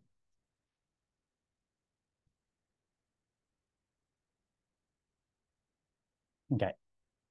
So we did that. We created an empty functional component. We replaced the render method with a return. And now step 3. We're going to take the props and replace it with props. It's mostly the same. Props are mostly the same. So we have props in the constructor. And instead of in the constructor and calling super and a function component, we just pass them into the component itself as an argument, props. Simple. That's all that is. So now props are getting passed in this functional component. Everything's good. Okay. Now state. This dot state in our so creating state in our we're creating state in our class component, and now we need to use state instead. So in our class component, we have this constructor, and in the constructor, we're creating some state right here. So this is where we're defining the state. All of these state variables here are actually going to be created using use effect now, or use state, sorry. So we're going to have a use state for number to guess, number of guesses, and latest guess. And actually what I'm going to do is I'm just going to copy this whole thing right here. I'm going to go up here to the top of our function component, paste that. That's not going to work.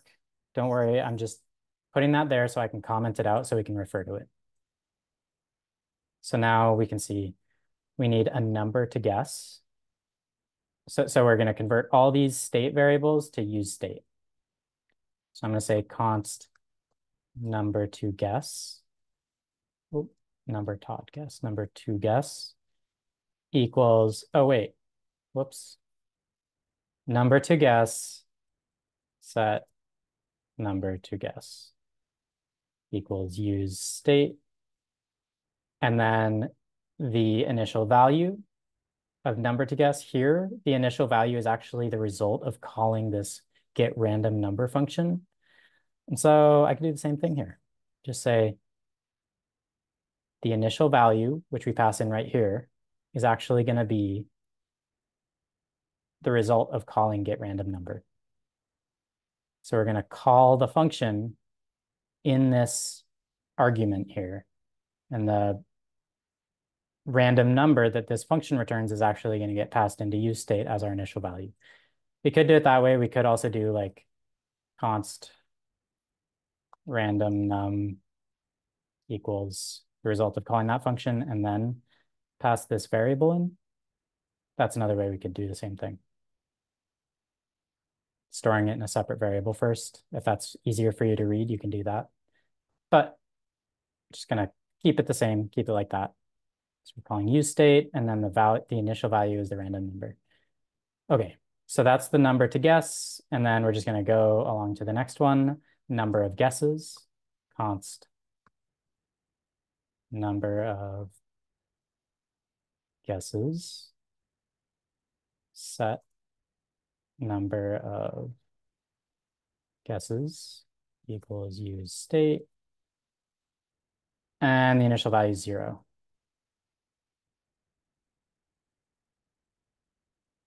One last time, and instead of typing it all out, I'm just going to copy that one over. If you want to know how I did that, it's Alt or Option, and then Shift, and then down. You can copy the same line over and over. And I'm going to replace number of guesses here with latest guess. You can do Command D to select the same text. I have it working to where it's case insensitive, so it'll select matching text even if it has a capital at the beginning, like the N right there is capital and not capital right there. You can change that in settings, and then you can also download a plugin that allows you to change it and preserve the case. So I'm going to replace number of guesses with latest guess. And as you can see, I typed latest guess, all undercase, and it actually auto-capitalized the L there because the text I was replacing had a capital. If you want to know how to do that, it's case, wait, case.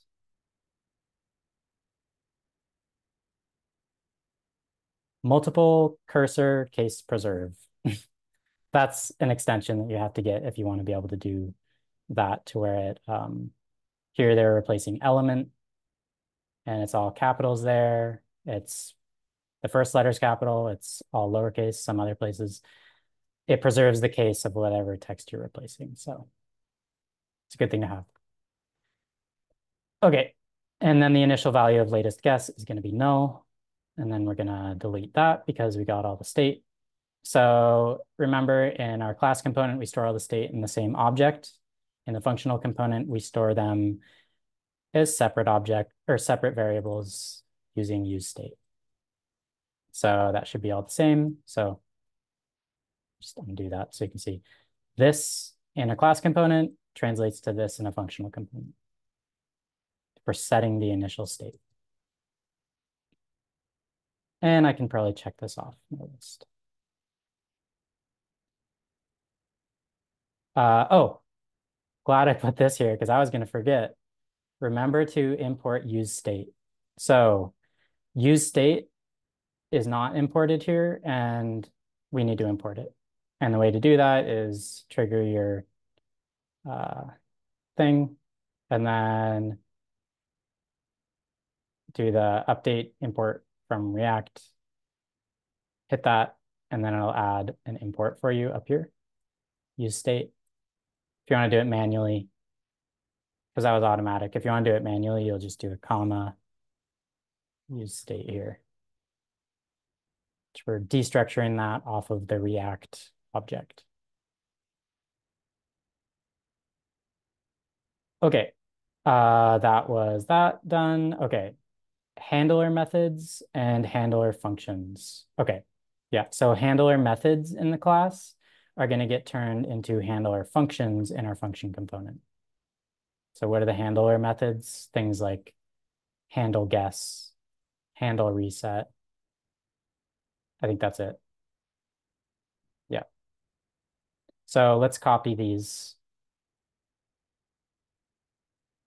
These are the handler methods that basically we're probably passing these into user actions. So the user guesses and then it calls this function, or the user hits the reset, or I guess they don't hit reset. It might reset automatically. We'll see. Yeah, it would reset automatically, I think, or maybe not. Probably. Yeah, probably does. Okay, so these are handler methods. So we're just going to copy those over and let's put them under our state and above these like derived Booleans right here. Let's put it right there. And then these are actually going to be functions, not methods. Methods don't have to have a keyword function before them, but functions do. So it's going to be function. And okay, so that's that.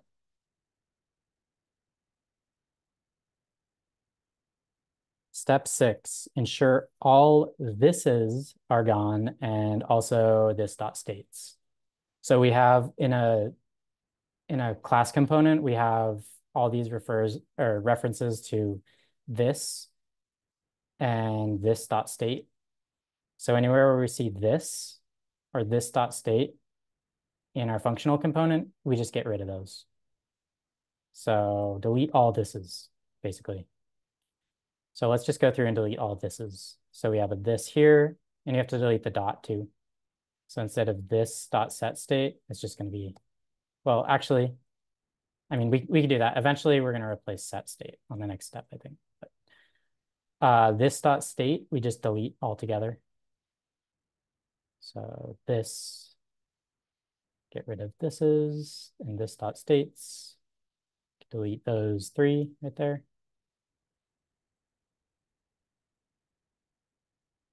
And this dot handle guess, this dot handle reset, this dot, okay, those are all this dot states, but we can do that. Okay, deleting all thises and this dot states.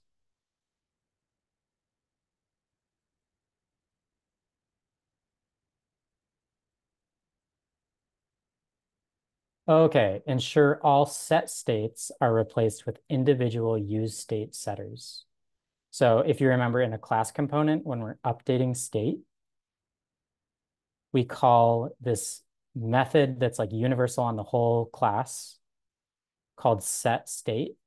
And then we pass in an object with any of the new state properties because all the state is stored in the same object in a class.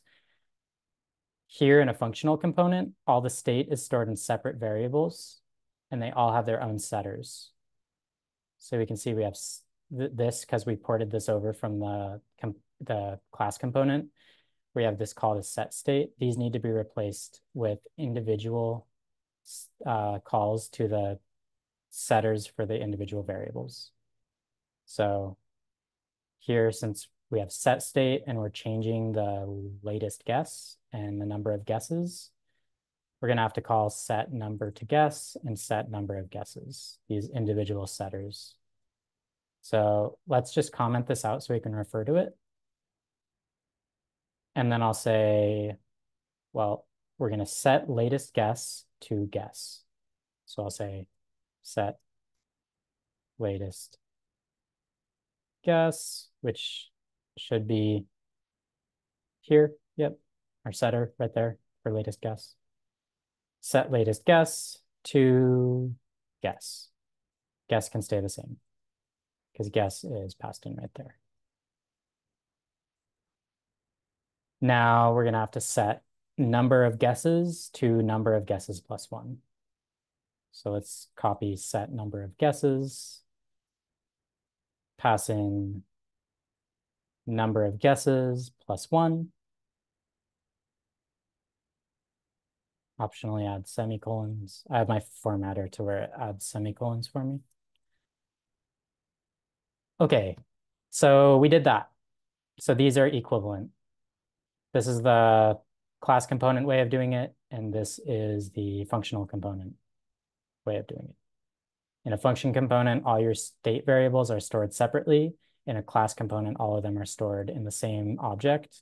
So in a class component, you call set state. In a function component, you use the individual setters for each state. So here we are changing latest guess and number of guesses. Here we changed latest guess and number of guesses. So we can delete that. We're done with that. Now let's comment this out and do the same exact thing over again. And I can do it faster this time. Okay, set number to guess. And we're going to pass in get random number. Set number of guesses. And we're going to pass in 0. And then set latest guess to null. We can delete that.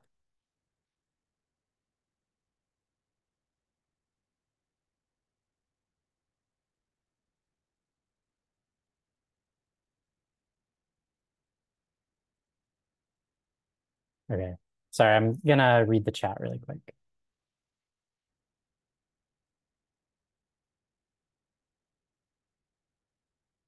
Remove the parentheses following get random number so that it's not called right away, right as it's being passed in as a parameter.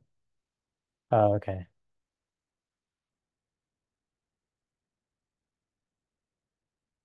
Okay, so Natalie said get random number should actually just be passed in without calling it like that. Um, I think in this case you do want to call it. I'm not sure if use state would call it for you. Maybe it does.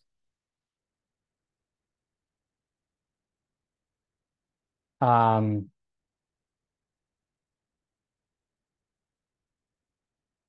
I have mine without parentheses following the function, oh, really? and mine is working, and so I think that it should not have parentheses.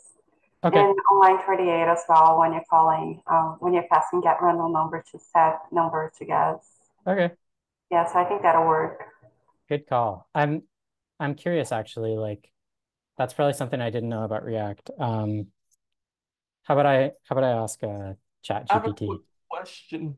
Yeah. Could you check out the line that I posted in chat to see if that works properly? Yep. So set number of guesses, and then you're passing in an updater function with number of guesses. Okay, so you have that set number of guesses, and then passing in an updater function that has number of guesses plus one. Yep, that would actually work just the same. So there is one caveat. This shouldn't have curly braces around it. If it has curly braces, then it won't implicitly return. So you don't want curly braces around it or else it won't return. Otherwise, you need to write a specific like return. That makes sense. But yeah, good call out. That does the same thing. And this is actually, if you remember how updater functions work, this is actually technically the more like safer, better way in React of doing that. So these are basically equivalent. This second way, using an updater function, just gets around a bug that can potentially happen if you in the same block of code at the same time, you try to set that value multiple times. Like if I were to have multiple of these, if I had it in this old way, if I had multiple of them, number of guesses would remain as stale data. And so it wouldn't get incremented by 3 here. It would just remain whatever it was. And then the same thing will be applied 3 times. Here, we did that. It'll do what we actually would expect it to do, which is increment it by 3 times. If none of that makes sense to you, then that's totally fine. But good call out, Grant. This is definitely the better way to do it. That's what you're talking about, right?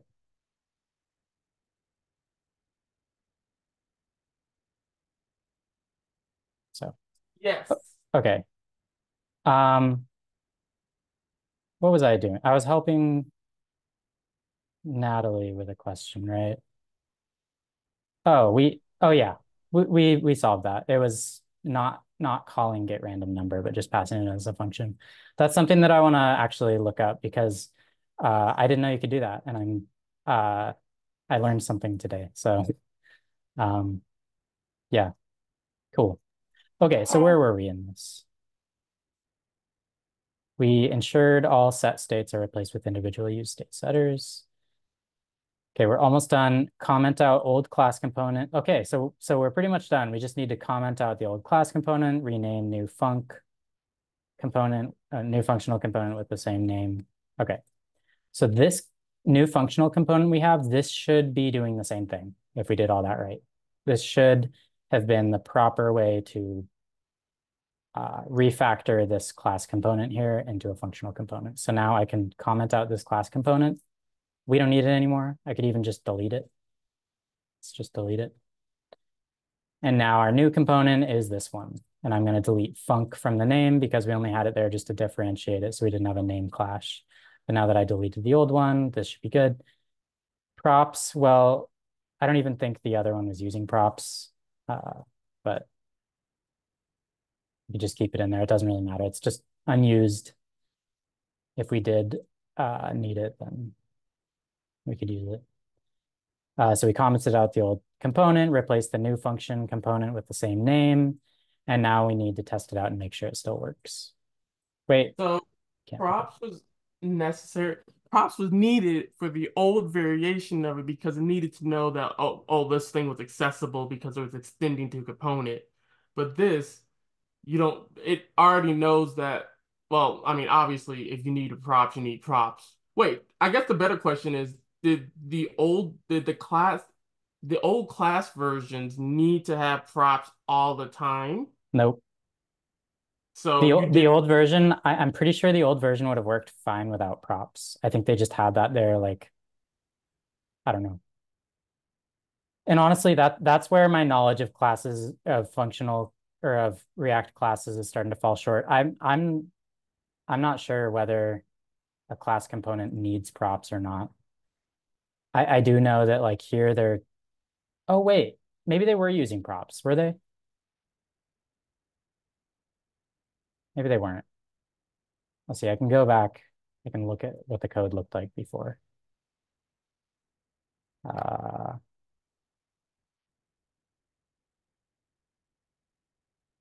so they had a render. Oh, this is funny. It's showing my, so if you don't know this, this is using Git to peek at a previous version of your file. The red lines are deleted. The green lines are what you added. And so it actually shows the kind of combination now of like the differences between the functional component and the, it's kind of confusing to look at, but I think if I look at this, I can find, and here we don't have any calls to props. And we receive props, pass it into super. You only need to do that if you're using props. If you're not, I'm pretty sure. If you're not, then I don't think it matters. I think because that class component was not using props, I don't think it matters. I don't think we need it. And actually, we could double check this. I know that it's not using props, this function, or this component, because let's find where we call the function and see if we're passing in props. So number guessing game, I can actually press Alt or Option, click on it. It'll show me where we use it. So one way of doing Alt or Option and clicking on something shows where it is in your code, and then another, you can, when you actually are where you defined it, you can find where you use it. So I use it in this app file. So I import it and I use it here. And I can double click on that to open the file. Here, number guessing game, this component that we just made, we're not passing in any props. So I know now this does not need props for sure.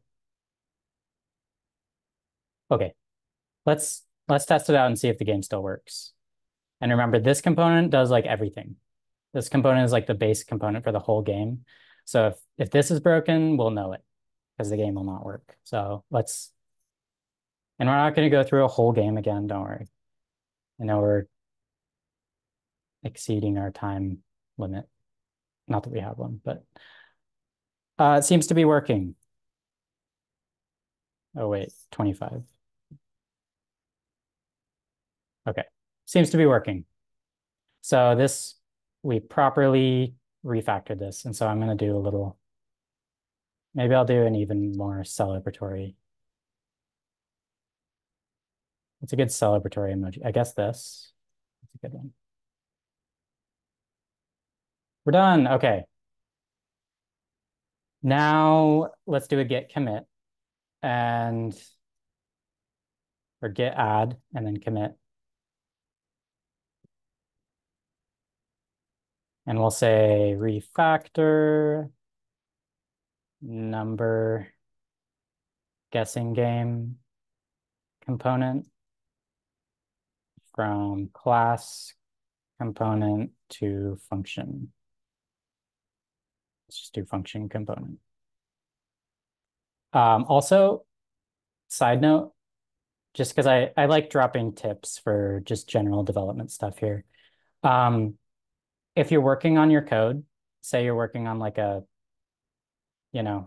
big code base and you're doing all sorts of stuff and whatever, it's important to have your commit messages be descriptive for the things that you've done, because you might have a project with hundreds of commits from different people, or thousands or millions.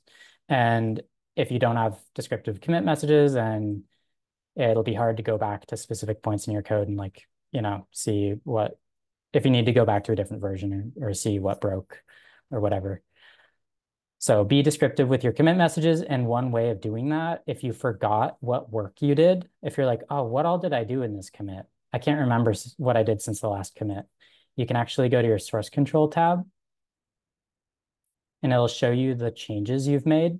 And you can click on these files, and it'll actually show you a view of what all you changed.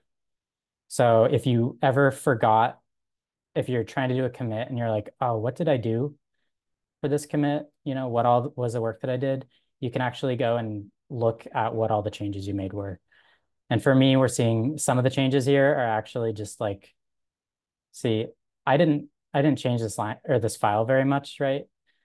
The reason this looks all funky is because my formatter, prettier, it likes double quotes. And so it replaced all the single quotes in this file with double quotes. And so it looked like I did a bunch of stuff, but I really didn't. That's one of the problems of having a formatter just taking over and changing everything, is it makes it look like you're doing things even though you're not. Anyways, just a little tip. You can see your work in the source control tab. Okay, so we refactored this component to be a functional component, and now we need to do it again to another component. And if you want, you can stick around, and I'm going to do that. And it's going to be a lot quicker this time because I already went over it. So we're going to copy this and do these steps one more time. And how would I do, because I think all of you get the gist of it, right? So let's do a super, super speed round. Let's see how fast I can do this. Okay, function, guess control. Okay, we did that. Now render method return. Okay, so the render method, we're just gonna do return that. Now props to props. So we're taking props here. And let's see if we actually use props. Yes, we do. Right here, this props on guess. So I'm just going to take on guess. Or wait, props dot on guess. Actually, I'll get there when I get there. This dot state turns to use state. Okay, so this dot state. So we have one state variable called current guess, and it's an empty string. So const, wait, current guess.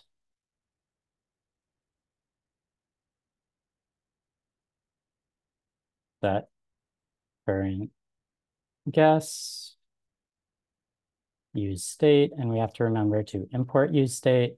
So to an empty string. Okay. Handler methods turn into handler functions. So I'll take these handler methods here, copy them, paste them there. Oh.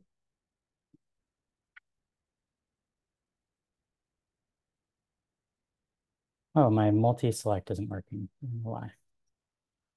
Function.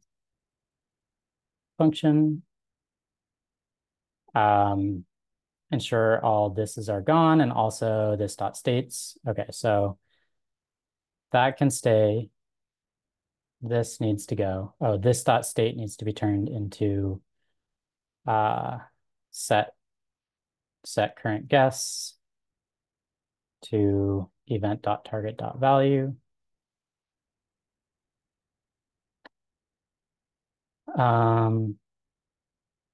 Let's keep going with this.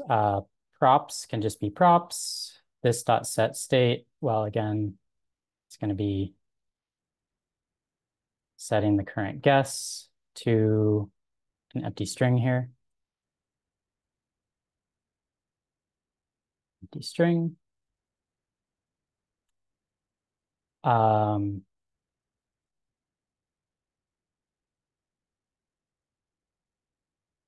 Oh, there's more thises in this dot states.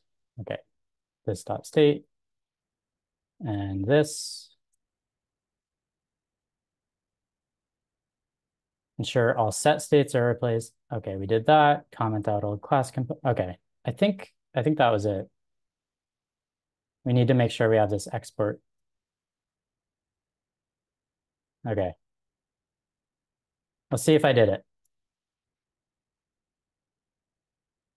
And what component was this? Guess control. So if we make a guess and it's wrong, then we know, or it doesn't work right, then we know we messed this up. I think it works.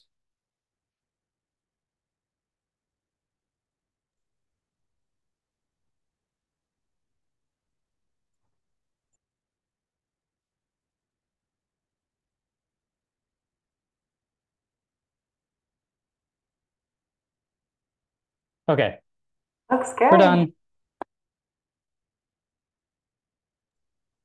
Rio, thanks so much for the explanation. I just have one question, which is a little bit trivial. Yeah, How do you put emojis on Visual Studio Code? good question. I can't remember if I changed the default like hotkey for it, but for me, it's on a Mac, it's Control Command Space to bring up your emoji keyboard. I'm Command gonna Control try it on Space. mine. I could look it up. Mac open emoji keyboard. So you said Yeah, Command Control Space? Command Control and Space. Okay, let me try Control Alt Space on my Windows. I have a quick Oh, you're on question. Windows. Okay. Yeah. So I was following along and I noticed when I copied, it said when I have props on guess, it has an endless type error, which says that on guess is missing props validation. Oh, yeah. So that would be an ESLint thing. Yeah.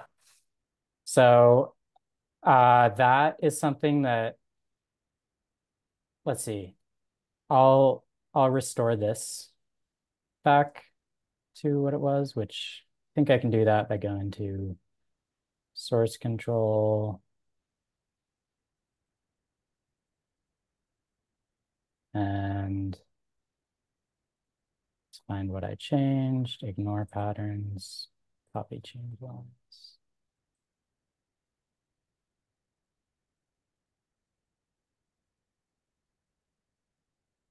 Okay, so restoring this file back to what it was, and then I imagine that should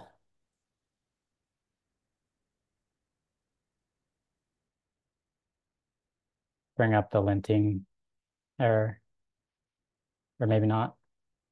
Maybe I need to reload. Because I know what you're talking about. I had that same error yesterday, and it was a linting thing. I'm pretty sure. Oh, yep, there it is. Okay. On guess is missing in props validation. So what that's saying is we haven't verified that props will actually have an on guess function. We don't know that exists within this file. Because, well, basically the JavaScript static analysis or the JavaScript like compiler thing, or I guess it would be the LSP, the language server protocol. Whatever it is, it doesn't know whether we are actually passing in this property on the props. Like as far as JavaScript knows, props is anything. This is something that TypeScript would solve. If you've heard of TypeScript, basically is JavaScript where everything, your like static analysis knows what everything should look like. So things like this would not happen, but the way to deal with that is you could do, well, first of all, you could get rid of ESLint, make ESLint not complain by doing that. Another way you can do it is, let's see, and I might reload the window again so I can get that error to show up again.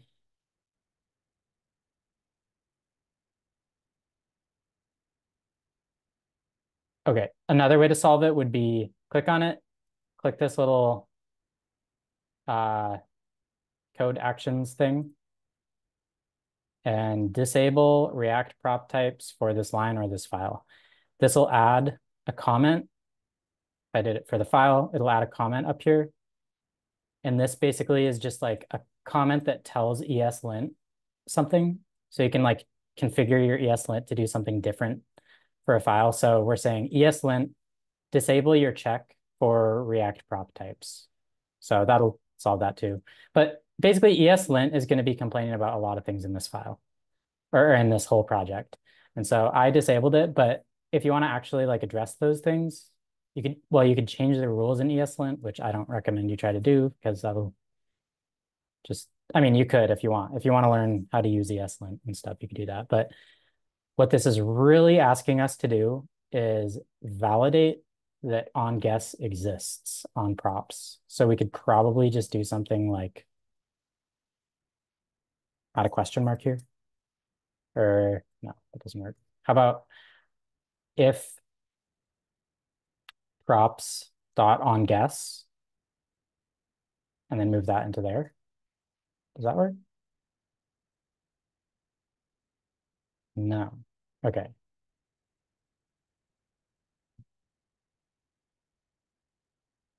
If props.onGuess does not equal undefined, how about? No. Basically, we need a check. We need to make sure. So I'm gonna see what ESLint has to say about this error, because it'll probably say what it wants you to do.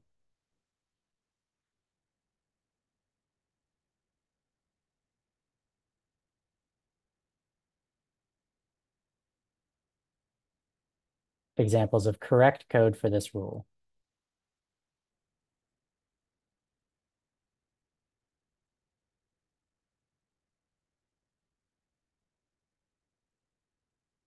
When was this written? This is strange. 2 years ago? Okay.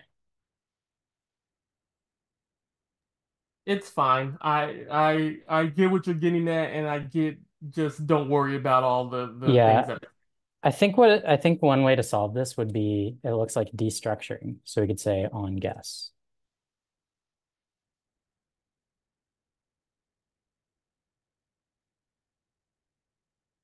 That? Oh, nope. Same problem. I am curious how they want you to solve that though. That's like this code that they wrote doesn't make sense to me, but I don't know, maybe I'm just not smart enough to understand. Extends React component. Oh, maybe that's what they want. And then prop types. Public class fields. Static prop types. Oh, these are class components. Oh, so how do we do it in a function component? Oh, okay, like that. Hello.prop type. Oh, okay, okay. So I'm going to copy this right here. Here they're using name, which is a string that's required. So I've never seen this. It's a very strange looking syntax to me, but I'm just going to copy and paste that. And hello is the name of their component. I'm going to name it guest control. So guest control.prop types. And then I guess this is like telling React what are the types of the props that are passed in. And we're going to have a prop called onGuess. So we're going to change name to onGuess. We probably have to import prop types, right? Or no?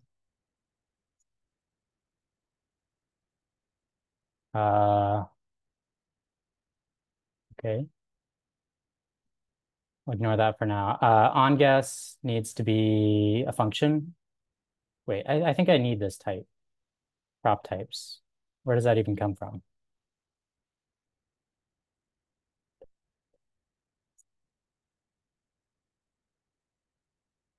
They don't show importing prop types.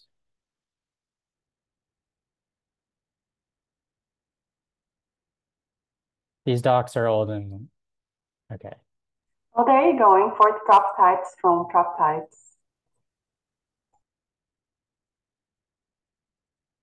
Like the first line of that sample code. Oh yeah. So I guess there's something called prop types, which honestly, like, I'm not sure if that'll work because I feel like prop types is not. Oh, it is, and so it must be included in the React thing, React package. Okay. Okay. So you add the import for prop types. Add that. It's not a string. It's, let's see. I think this is something where hopefully it gives me some auto suggestions for what this could be. Func. Yeah. Is required. Oh. This is something where TypeScript would help make all this stuff better. But there we go. Okay, so now it's not complaining anymore because we added this and we added an import for prop types. But still complaining about other stuff. Okay, didn't need to do that, but that's, I guess I'm showing how like when you want to become a good programmer, let yourself be curious and find out those answers, you know, those questions where you're like, why does this work the way that it does? And like the more you can like do a little mini dive into something and try to understand everything, like that's like today I learned how to do this and I'm glad I did. So anyways, thank you everyone. We got through it together. Any last questions before I wrap up? Or does anyone need a quick debugging session or anything? Thank you for today's lesson. Yeah, of course. Thank you so much. Thank you. Yep. I was wondering Thanks, how to Rio. fix that problem myself, and instead I just turned off the linting for it. Yeah, turning off linting on this project's probably going to be nice. Gonna get rid of all the complaining linting errors. Probably, but I think this is better. Okay. Thank you, everyone. Have a good Thank rest of your you. week. I'll see you next time. Thank you, you too. Nice See you one. next Okay. week. Bye. Bye.